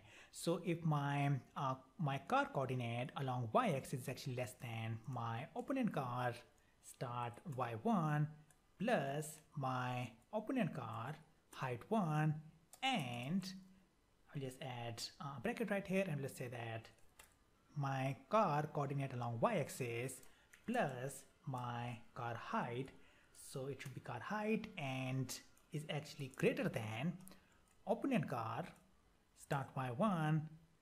Then so in here what I'm checking is that if the y coordinate crossover, and then in here if the y coordinate crossover, then I will just do it for my x-axis as well. So right in here I'll just add another if statement. So in here I'm just doing it for my y-axis, and now in here I'll just do it for my x-axis. So if my car x is actually greater than my opponent car, basically the coordinate of my opponent car along x-axis, and car x is actually less than opponent car underscore x1 plus opponent car width 1, or I will just say that car x, let me just move it to the next line so that it is more clearly visible. So car x plus car width is actually greater than opponent car underscore x1, and my car x plus car underscore width is actually less than opponent car underscore start x1 plus my opponent car underscore width 1. And if that is the case, then what we will do is that it will actually inside, so we are getting an error. Okay, so now the error is gone. Okay, so now we will just enter inside this if block, and means that in here we are actually checking the condition along basically my car along y and x axis with the opponent car. So if that is the case, then obviously we'll just call crash function, and for the crash function we need to pass the coordinate of our car, so car y, and then we just subtract -20, and then we just basically pass this variable count as well. Okay, so now we'll just add another if statement right here, and I'll just say that if my score is actually greater than 10 and count is actually less than or equal to 20, so well, this is just an option condition, you can add it if you want. So it means that when my score is actually greater than 10 or it is less than or equal to 10, and so in here what I'm saying is that if my score is actually greater than 10 and if it is actually less than or equal to 10 as well, so then what I want is that I will just say that if my car y is actually less than, so previously we were doing it for my first opponent car, and now we'll just do it for our second opponent car. So car y and then opponent car start y2 plus opponent car height 2, and car y plus car underscore height is actually greater than opponent car y2, and again in here what I'm checking is that if the y coordinate actually crossover. So let me just add a comment right here that when if the y coordinates crossover, and now I will just add another if statement for my x-axis as well, and now in here I will just say that if car x is actually greater than opponent car underscore start x2, and my car x is actually less than opponent car underscore start x2 plus my car width opponent car width 2, or in here we'll just add another bracket, and we'll say that if my car x plus car width is actually greater than opponent car underscore start x2, and car x plus car width is actually less than opponent car underscore start x2 plus the width of my second opponent car. So opponent car width 2.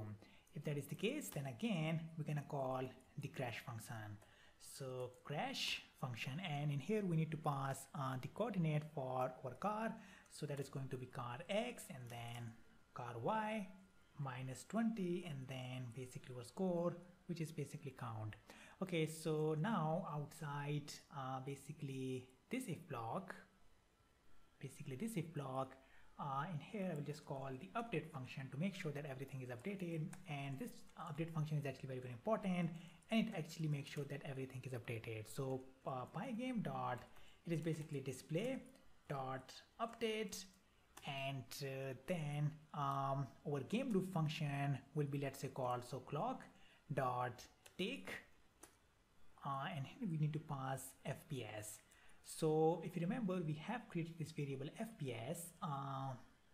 So in here we have set its value equal to 40, which means that my game loop will be called 40 times in 1 second, and this game loop will make sure that everything is updated. So basically we have used the fill function in Pygame, which will basically clears out the previous frame and display the new frame with everything updated, because everything will be, because my cars will be moving, my opponent car will be moving, and my trees and my score will also be changing. So we need to basically make sure that everything is updated, and this is what that fill function will do. It will basically clears out the previous frame and then display a new frame with everything updated. It will do it 40 times in 1 second.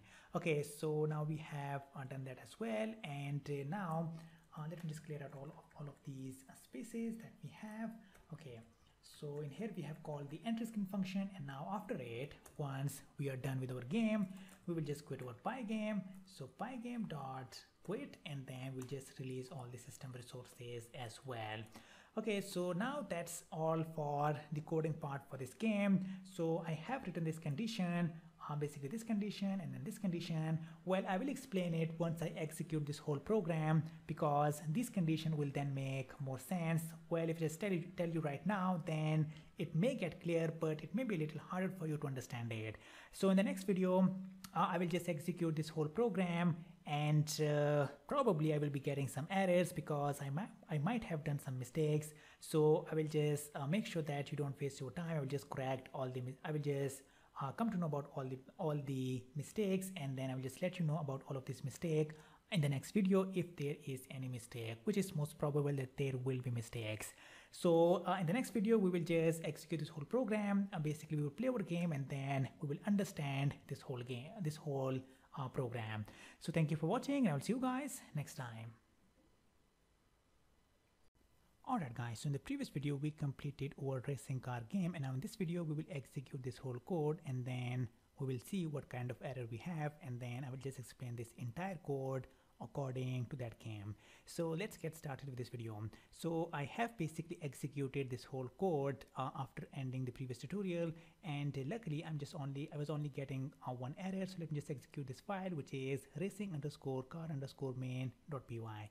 So you will see that first of all we will have our initial screen. Here we have the screen. So I have shown you the screen in the previous video as well once we created it.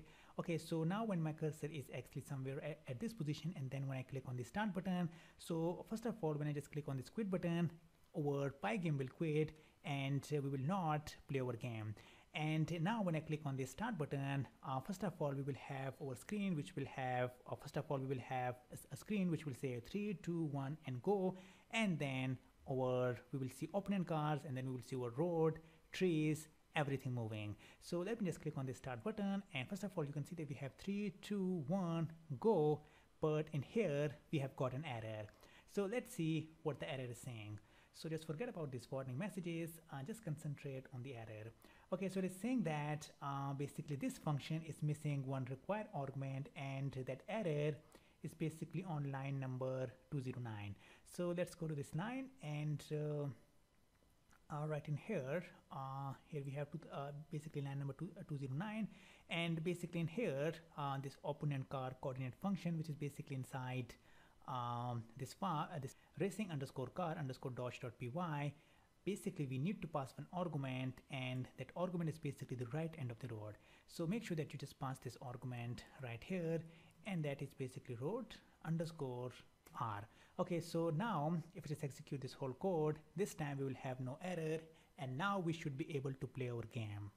So again, first of all, we will have our initial screen, which will first of all display the title of this game, and then we have this racing car image, and then we have three buttons: the start button, the ready button. Well, this ready button is doing nothing. I just created it to style this screen so that my screen can look much awesome. And then we have this quit button, and when the user click on this quit button, it will basically quit this game.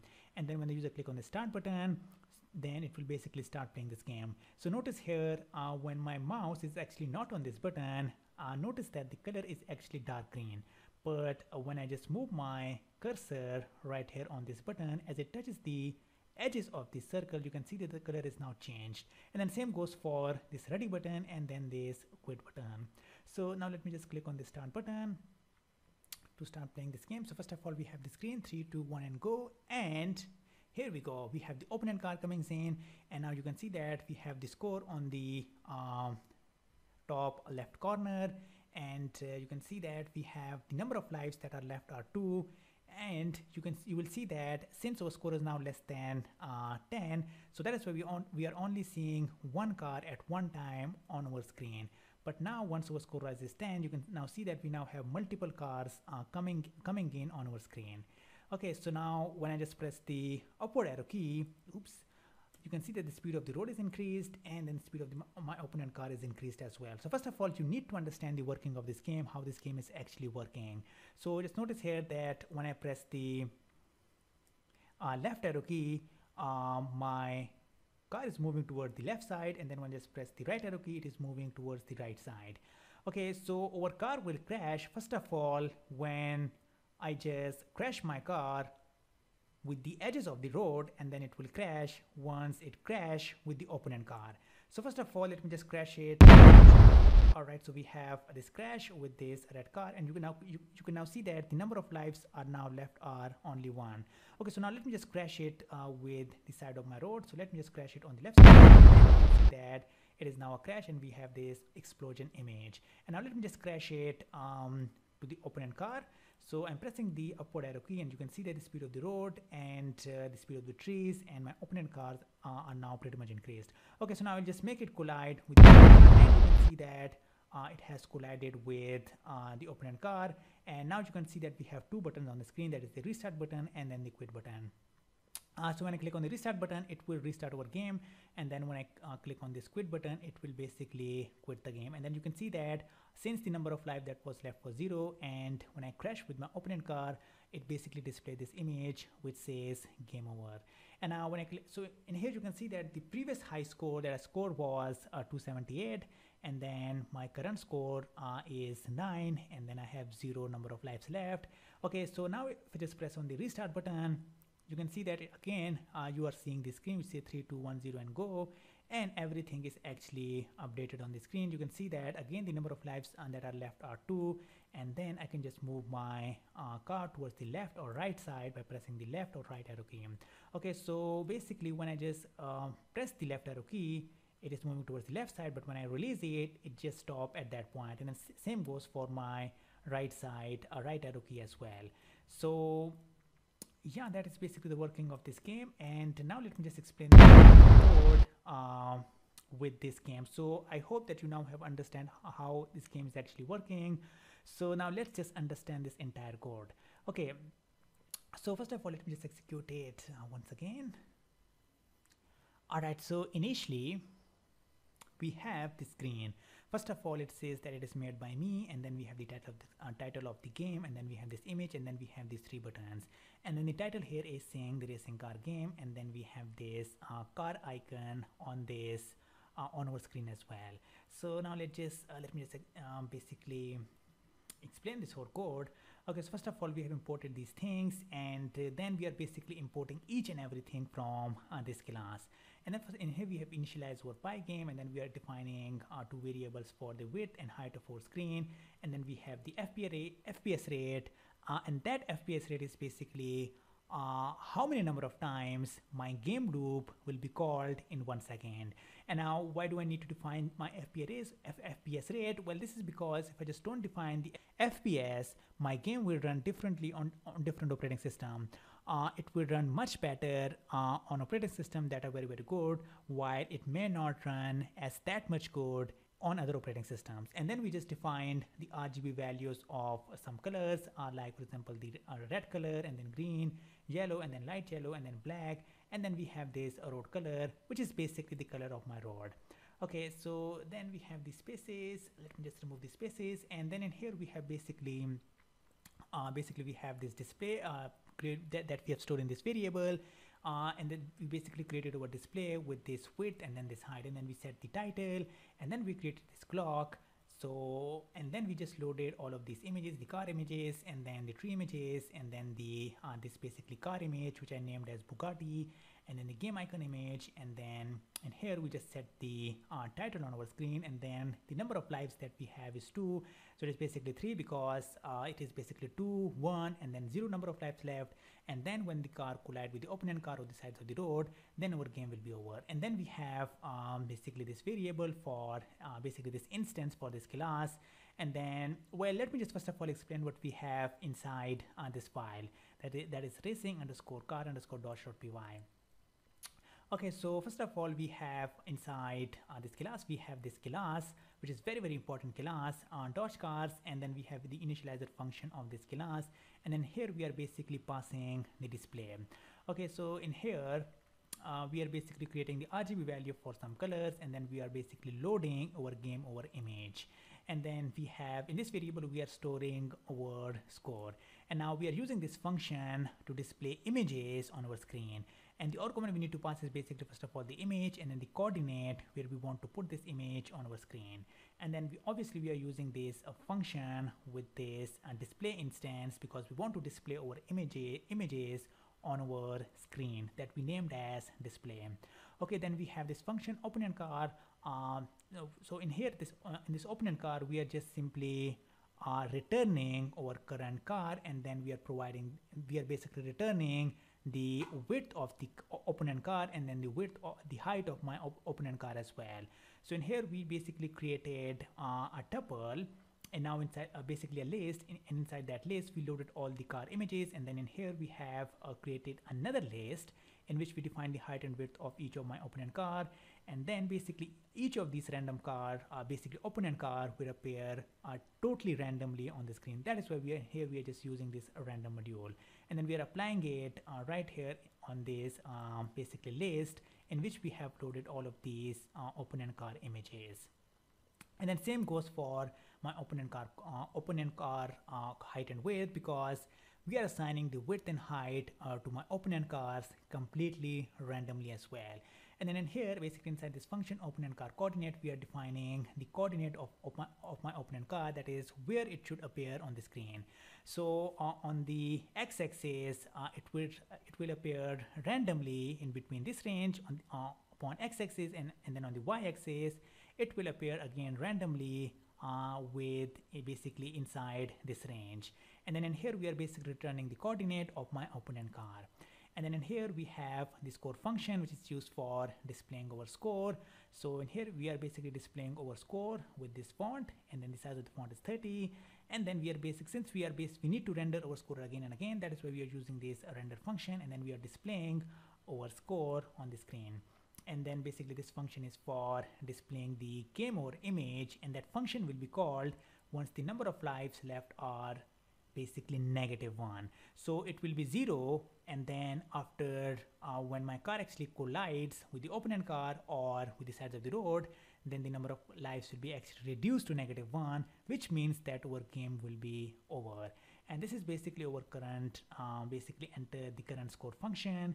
And then here we are basically, since we basically need to write each of my score that I will score in the past, basically in a file that I named as his basically high score.txt. Okay, so and now here we are using a because we need to append it, because we need to write our score at the end of the text file.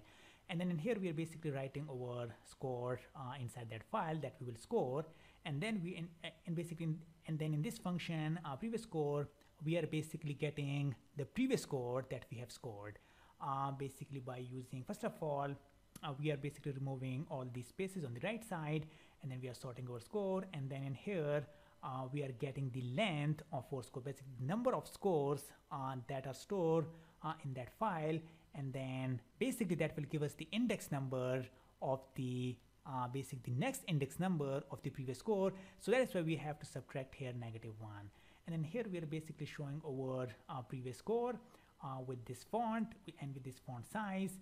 And then similarly this display life function is basically for displaying our life, and this display life function will be called each time when my car actually collide with the opponent car or with the sides of the road. And then we have this light function. Basically it is basically all of these three buttons that you can see right here on the screen. So it is basically in here we are basically passing the center point of these buttons, and then the radius, and then the color of these lights. Okay, so this is what we have inside this function. And now let's go back to this file, racing_car_main.py. Okay, so we are basically creating the instance for this car, and then we are naming this instance as previous score because we will be using this instance to display our previous score. So you can see that in here we have called this previous score function so that it can be displayed on our screen. And then in here initially we are setting the end game equal to false because our game will not be ended once we just start playing our game. And then obviously our game will not be paused as soon as we start playing our game, so that's why again we are just setting its value equal to false. Okay, so now in here we are creating another instance of this class, and then we obviously need to pass the display function. And now basically the job of this function is to actually display this whole thing. So right in here, first of all, I'm just calling this fill function which will create out the previous frame and then display everything totally updated. Okay, so now in here we are first of all checking if we have some kind of event, and if that event is basically equal to my quit button, which means the user press the cross button on the screen, then we are quitting our game and then releasing all the system resources. And then we have these colors, and then we are basically displaying this message which is a Dodge car, which is basically this title you can see right here on the screen. So the reason it is blitting, you can see that it is changing its color again and again. Well, this is because this function is actually, right in here, let me just show you. Okay, so this is because it is actually inside a loop. And now in here, I can just show you.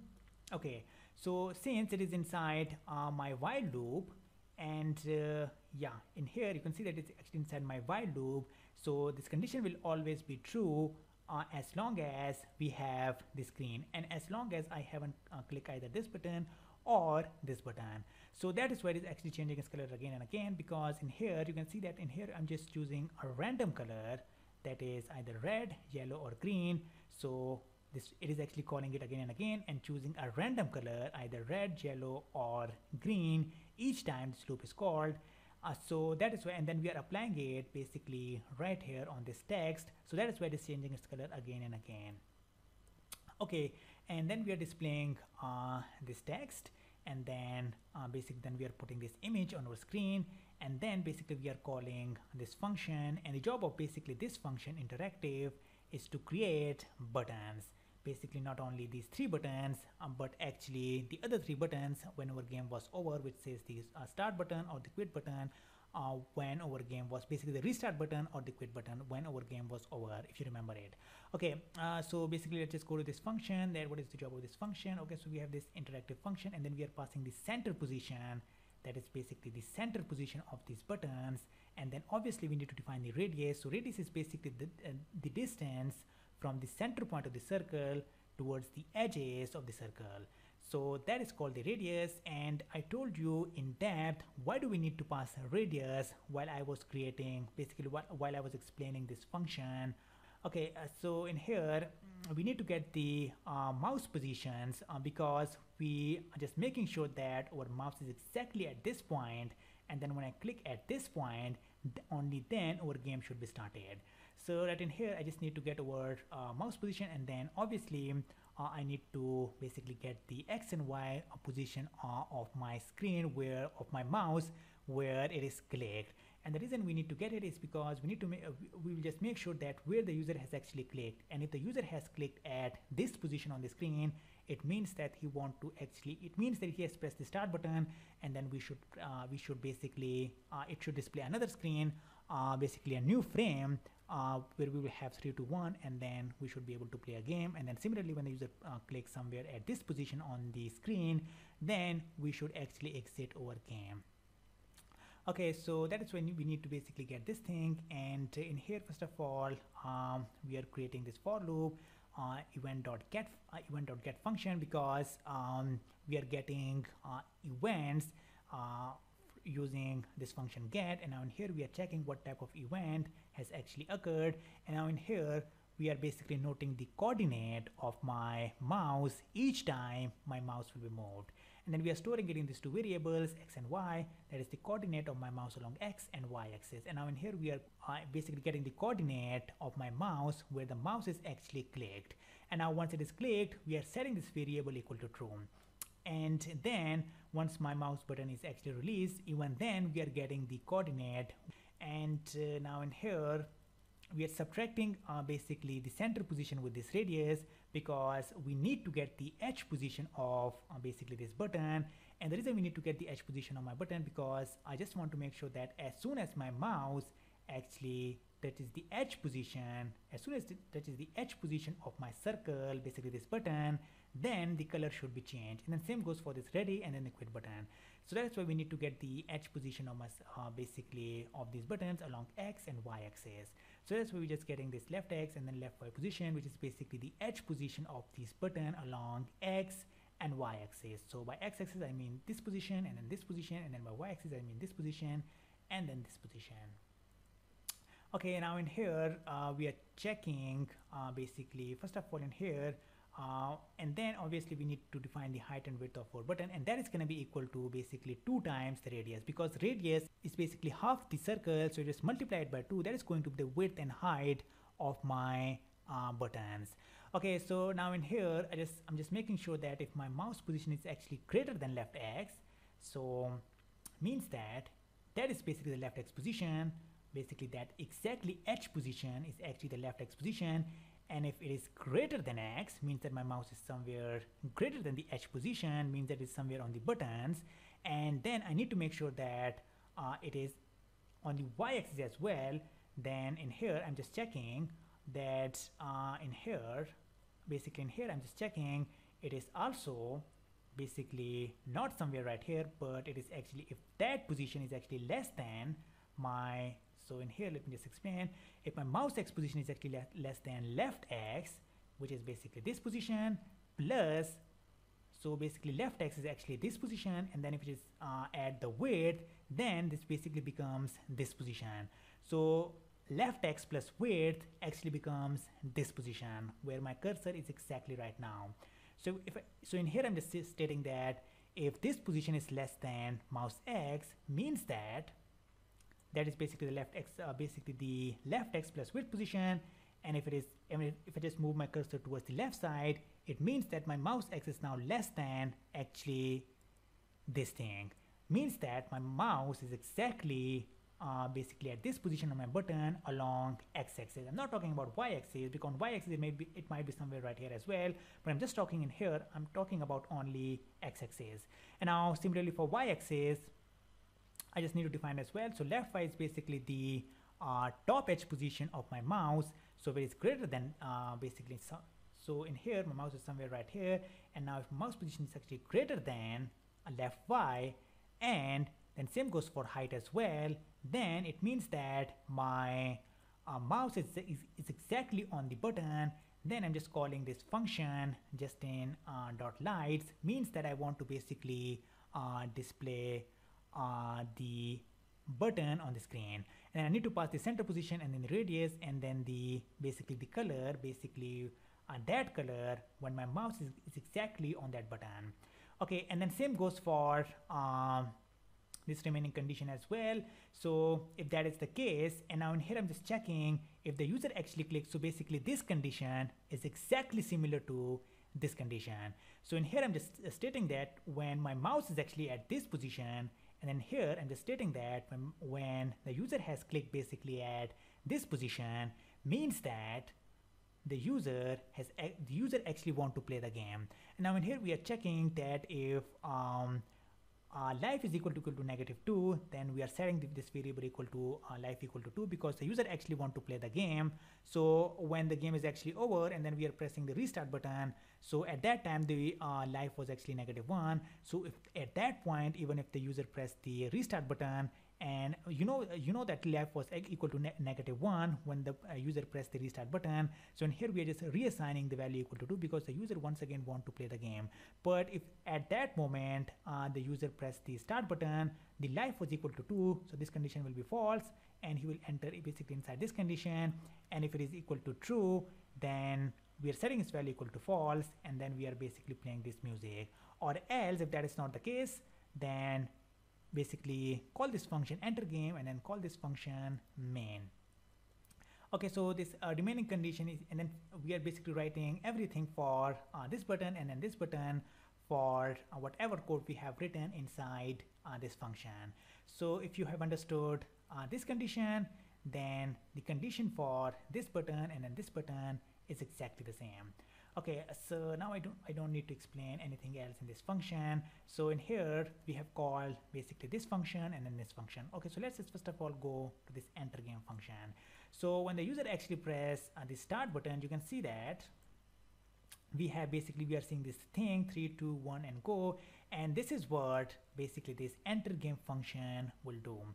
First of all, it will clear out the previous frame and display a new frame with everything updated. And then in here we are just defining the coordinate, because as soon as we have 3 2 1 go, you can see that we have this road and then these trees and everything, and we have this score, and then we have the turns left equal to 2 as well. So now in here we are just basically defining the coordinates where my trees and road should be. And then initially you can see that we have 3 and then 2 and then 1 and then go. So right in here I'm just stating that as long as my time is not basically this variable is greater than or equal to 0, then keep displaying my road images and tree images, tree image number 1 and tree image number 2. And if it is equal to 0, then we want to display this go message. And if it is not equal to 0, then basically we need to display the message that will be, so in here we are just subtracting it. So initially it will be 3, and then in here we are subtracting it. Again it will come, this condition will get true, it will be 2 and then 1, and then once it will be 0, then we actually want to display this message go. So this is what this function is doing. And then after calling this function, we were calling this main function. Okay, so before calling this function, let me just explain the other function that we have inside this file, which is named as racing_car_main.py. So first of all, we have this pause function, and this will actually pause our screen. So in here we have made this function global. So initially we have set its value equal to false, because initially our game will not be paused. And then in here we are just playing this music, and then we are setting its value equal to true. When the user want to pause the game, then we are setting its value equal to true. And then in here I'm just stating that as long as the game is paused, keep displaying the pause message, and then we will have 2 buttons. So now right now I have the screen, and let me just restart this game, and let me just press this P button.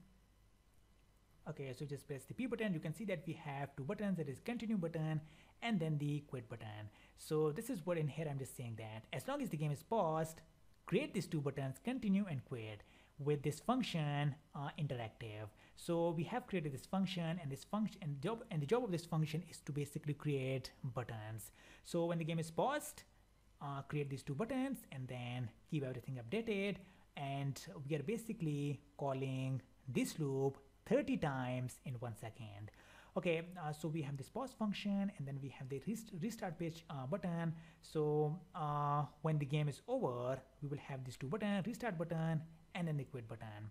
Okay, so this is what this function is doing. And yeah, basically this life count function is basically counting the number of lives. And well, we will call this function in our main file, basically main function, and that function will be called when the number of life, when basically my car actually collided with the opponent car or with the sides of the road, then in here we need to subtract the number of lives by 1. And in here I'm just saying that if my number of life gets equal to -1, then basically call this game over function, and then this we will be displaying the game over image on the screen. And in here basically when life is equal to -1, then we need to restart the page as well. So let me just show you this function restart page, and here we have this function. So on the restart page we have two buttons, that is the restart button and the quit button, and then basically we are calling it 15 times in 1 second. Okay, so we have this restart button, and then I already explained this live count button, and then we have the display message, which is basically used to display these messages, that is the continue message, and then the quit button, and then this pause message, and everything like this. Okay, so in here it depends upon what text that we pass, depending upon the condition of the game. So basically the job of this function is to display basically text on the screen, basically with this font, and then the size that we will pass in this function, and then obviously we need to pass the coordinate, that is where we need to display this text on the screen, and then what is going to be the color of this text. Okay, so this is what the display function is doing. And then we have this explosion function. So basically this explosion function job is to basically load this explosion image and then display it once my car collide with the opponent car or with the sides of the road. Simple as that. Okay, so then we have this crash function, and that function will be called once again when my car collided with the opponent car or with the sides of the road. So we are basically playing this music once it collides with the opponent car or with the sides of the road, and then we are displaying this explosion image, and then we are displaying the current score. And then since we need to subtract the number of lives as well, so that is why we are calling this function as well. And then in here we are also calling this main function, but I will just come to this main function in a minute once I explain all other functions. Okay, so I already have explained this entry screen function. Okay, so I think I have explained all the functions, the pause function, yeah, this function, and then this enter game function obviously. And then yeah, now the final thing I need to explain is basically my main function, from where we are controlling the entire game. That is, we are calling different functions depending upon the condition of our game from this function main. Okay, so right in here, okay, so first of all, simple as that, we are first of all defining the coordinate of my car, basically my car, which is actually this car, which I named as, so I just named it as car image. So it is basically not the opponent car but my car. So these are the coordinate of my car and height of my car, and then I'm just basically calling this function. And the job of this basically this object is to display previous score. Okay, so it is appearing, so I can just comment it if I want, or I can just leave it. Okay, so then we are just defining these two variables, x change and y change, and basically this is for when my car will actually change its position along x and y axis. So you can see that when it just changes, when it's pressed the right arrow key, it is moving towards the right side, it's changing its position along x axis. So I need to tell Python at what rate it should change its position. So initially when I started the game, it was not changing its position, so that is why I was setting its value equal to 0. And then I need to define the right end of the road, which is 600 pixels, and then I'm just calling the opponent car function. And this function is actually returning me one opponent car and then the width and height of the opponent car. So basically I'm displaying the opponent car on the screen, and then in here I'm just defining some speeds value because the opponent car will be coming with some speeds.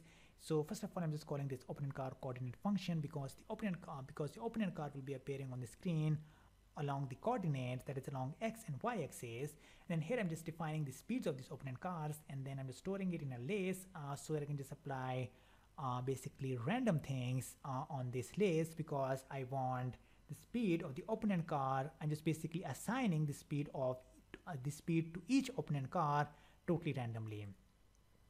Okay, so yeah, so this is going to be the opponent car speed when the upper arrow key is actually pressed. And then here I'm just defining the coordinates for my roads and trees, and yeah, these are some things. And when my game is not paused, and then when my game is not ended as well, then basically this is from that point my game loop function is calling. And if you remember, we have set the fps equal to 40, which means that this loop will be called 40 times in 1 second. So first of all, when this loop will be called one time, then at every time when this loop will be called, I want to clear out the previous frame and then display the new frame, because I need to update everything, because my opponent car is moving, my road is moving, my trees are moving, so I need to make sure that everything is totally updated. So that is why, so this is what this fill function actually do in Pygame. And then the road will be moving with some speed that we have assigned in this variable, and same goes for trees as well. And then here we're just saying that when the road is about to cross the screen, then we are reassigning its value so that our road can be continuous, and then same goes for trees as well. And then in here we are basically displaying the road image and then the tree image, and then all the tree images. And then here basically inside this for loop, I'm basically checking all the basically events that will happen, that actually we need to happen to play our game. So the first one is basically I'm checking if the user has pressed the cross button or not, and if that is the case, then we'll basically quit our game. And then when the user has pressed the escape key, and then after pressing the escape key, when the user has released it, then basically I want to quit our game as well. And when the user has pressed the P button on the keyboard, then we are calling this pause function, which will actually pause our screen.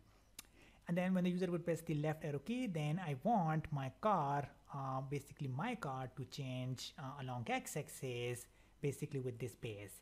And then when I press the right arrow key, I want my car to move towards the right side of the screen, basically on the road with this pace. And then in here we are again reassigning the coordinates. No, it is not the coordinate, it's basically the speeds. That is, the road will be moving at this pace, trees will be moving at this pace, and when my score is actually greater than 2, then I'm just saying that the one of the opponent car now should appear a little faster. Okay, and then in here we are just checking some other kind of events as well.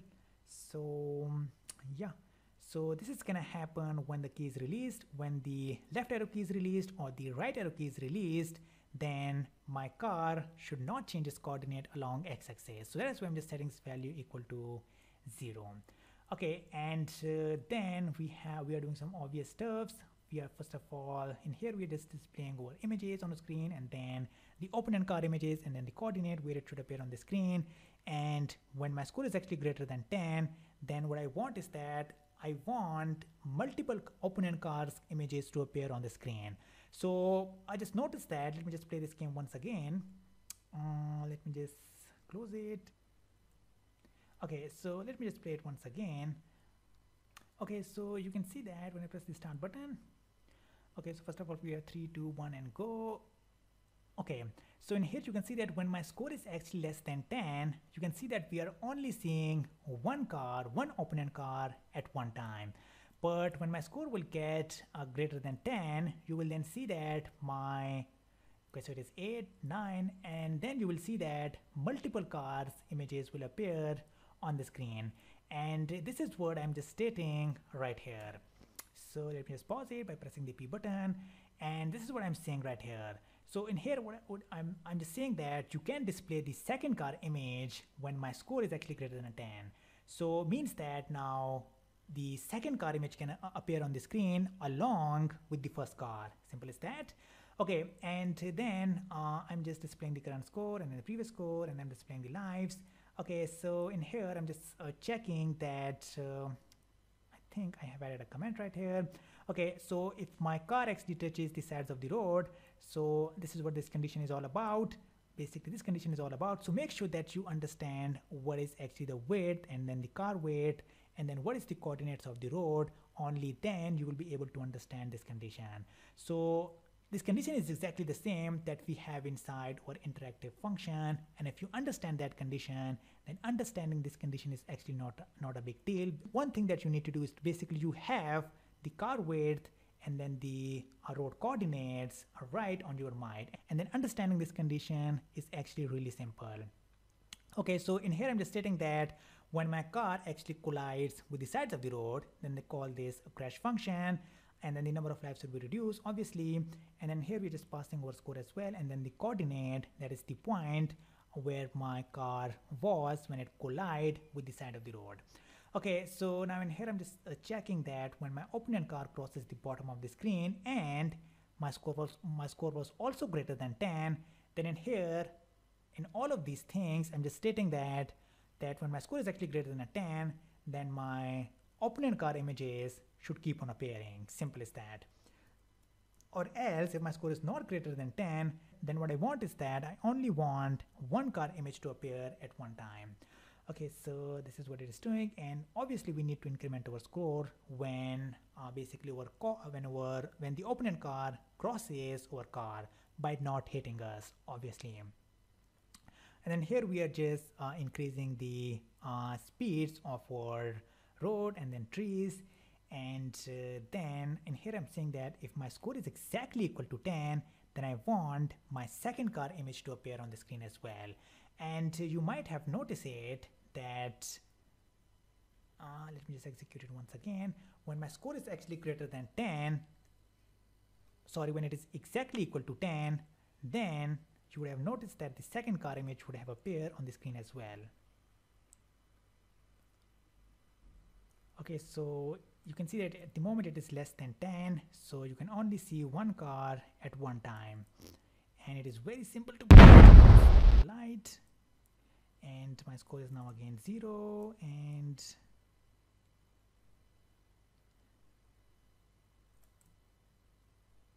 okay, so we have now 8, 9, and now when it is exactly equal to 10, you can now see that we now have multiple cars on the screen. So when it is exactly equal to 10, let me just pause it. Okay, so when it is exactly equal to 10, then I want my second opponent car image to appear as well. Obviously, first of all, again we are just calling this opponent car function, which is returning the opponent car image and then the height and width of that car, and then we are calling this opponent car coordinate function, which will return the coordinate of the opponent car.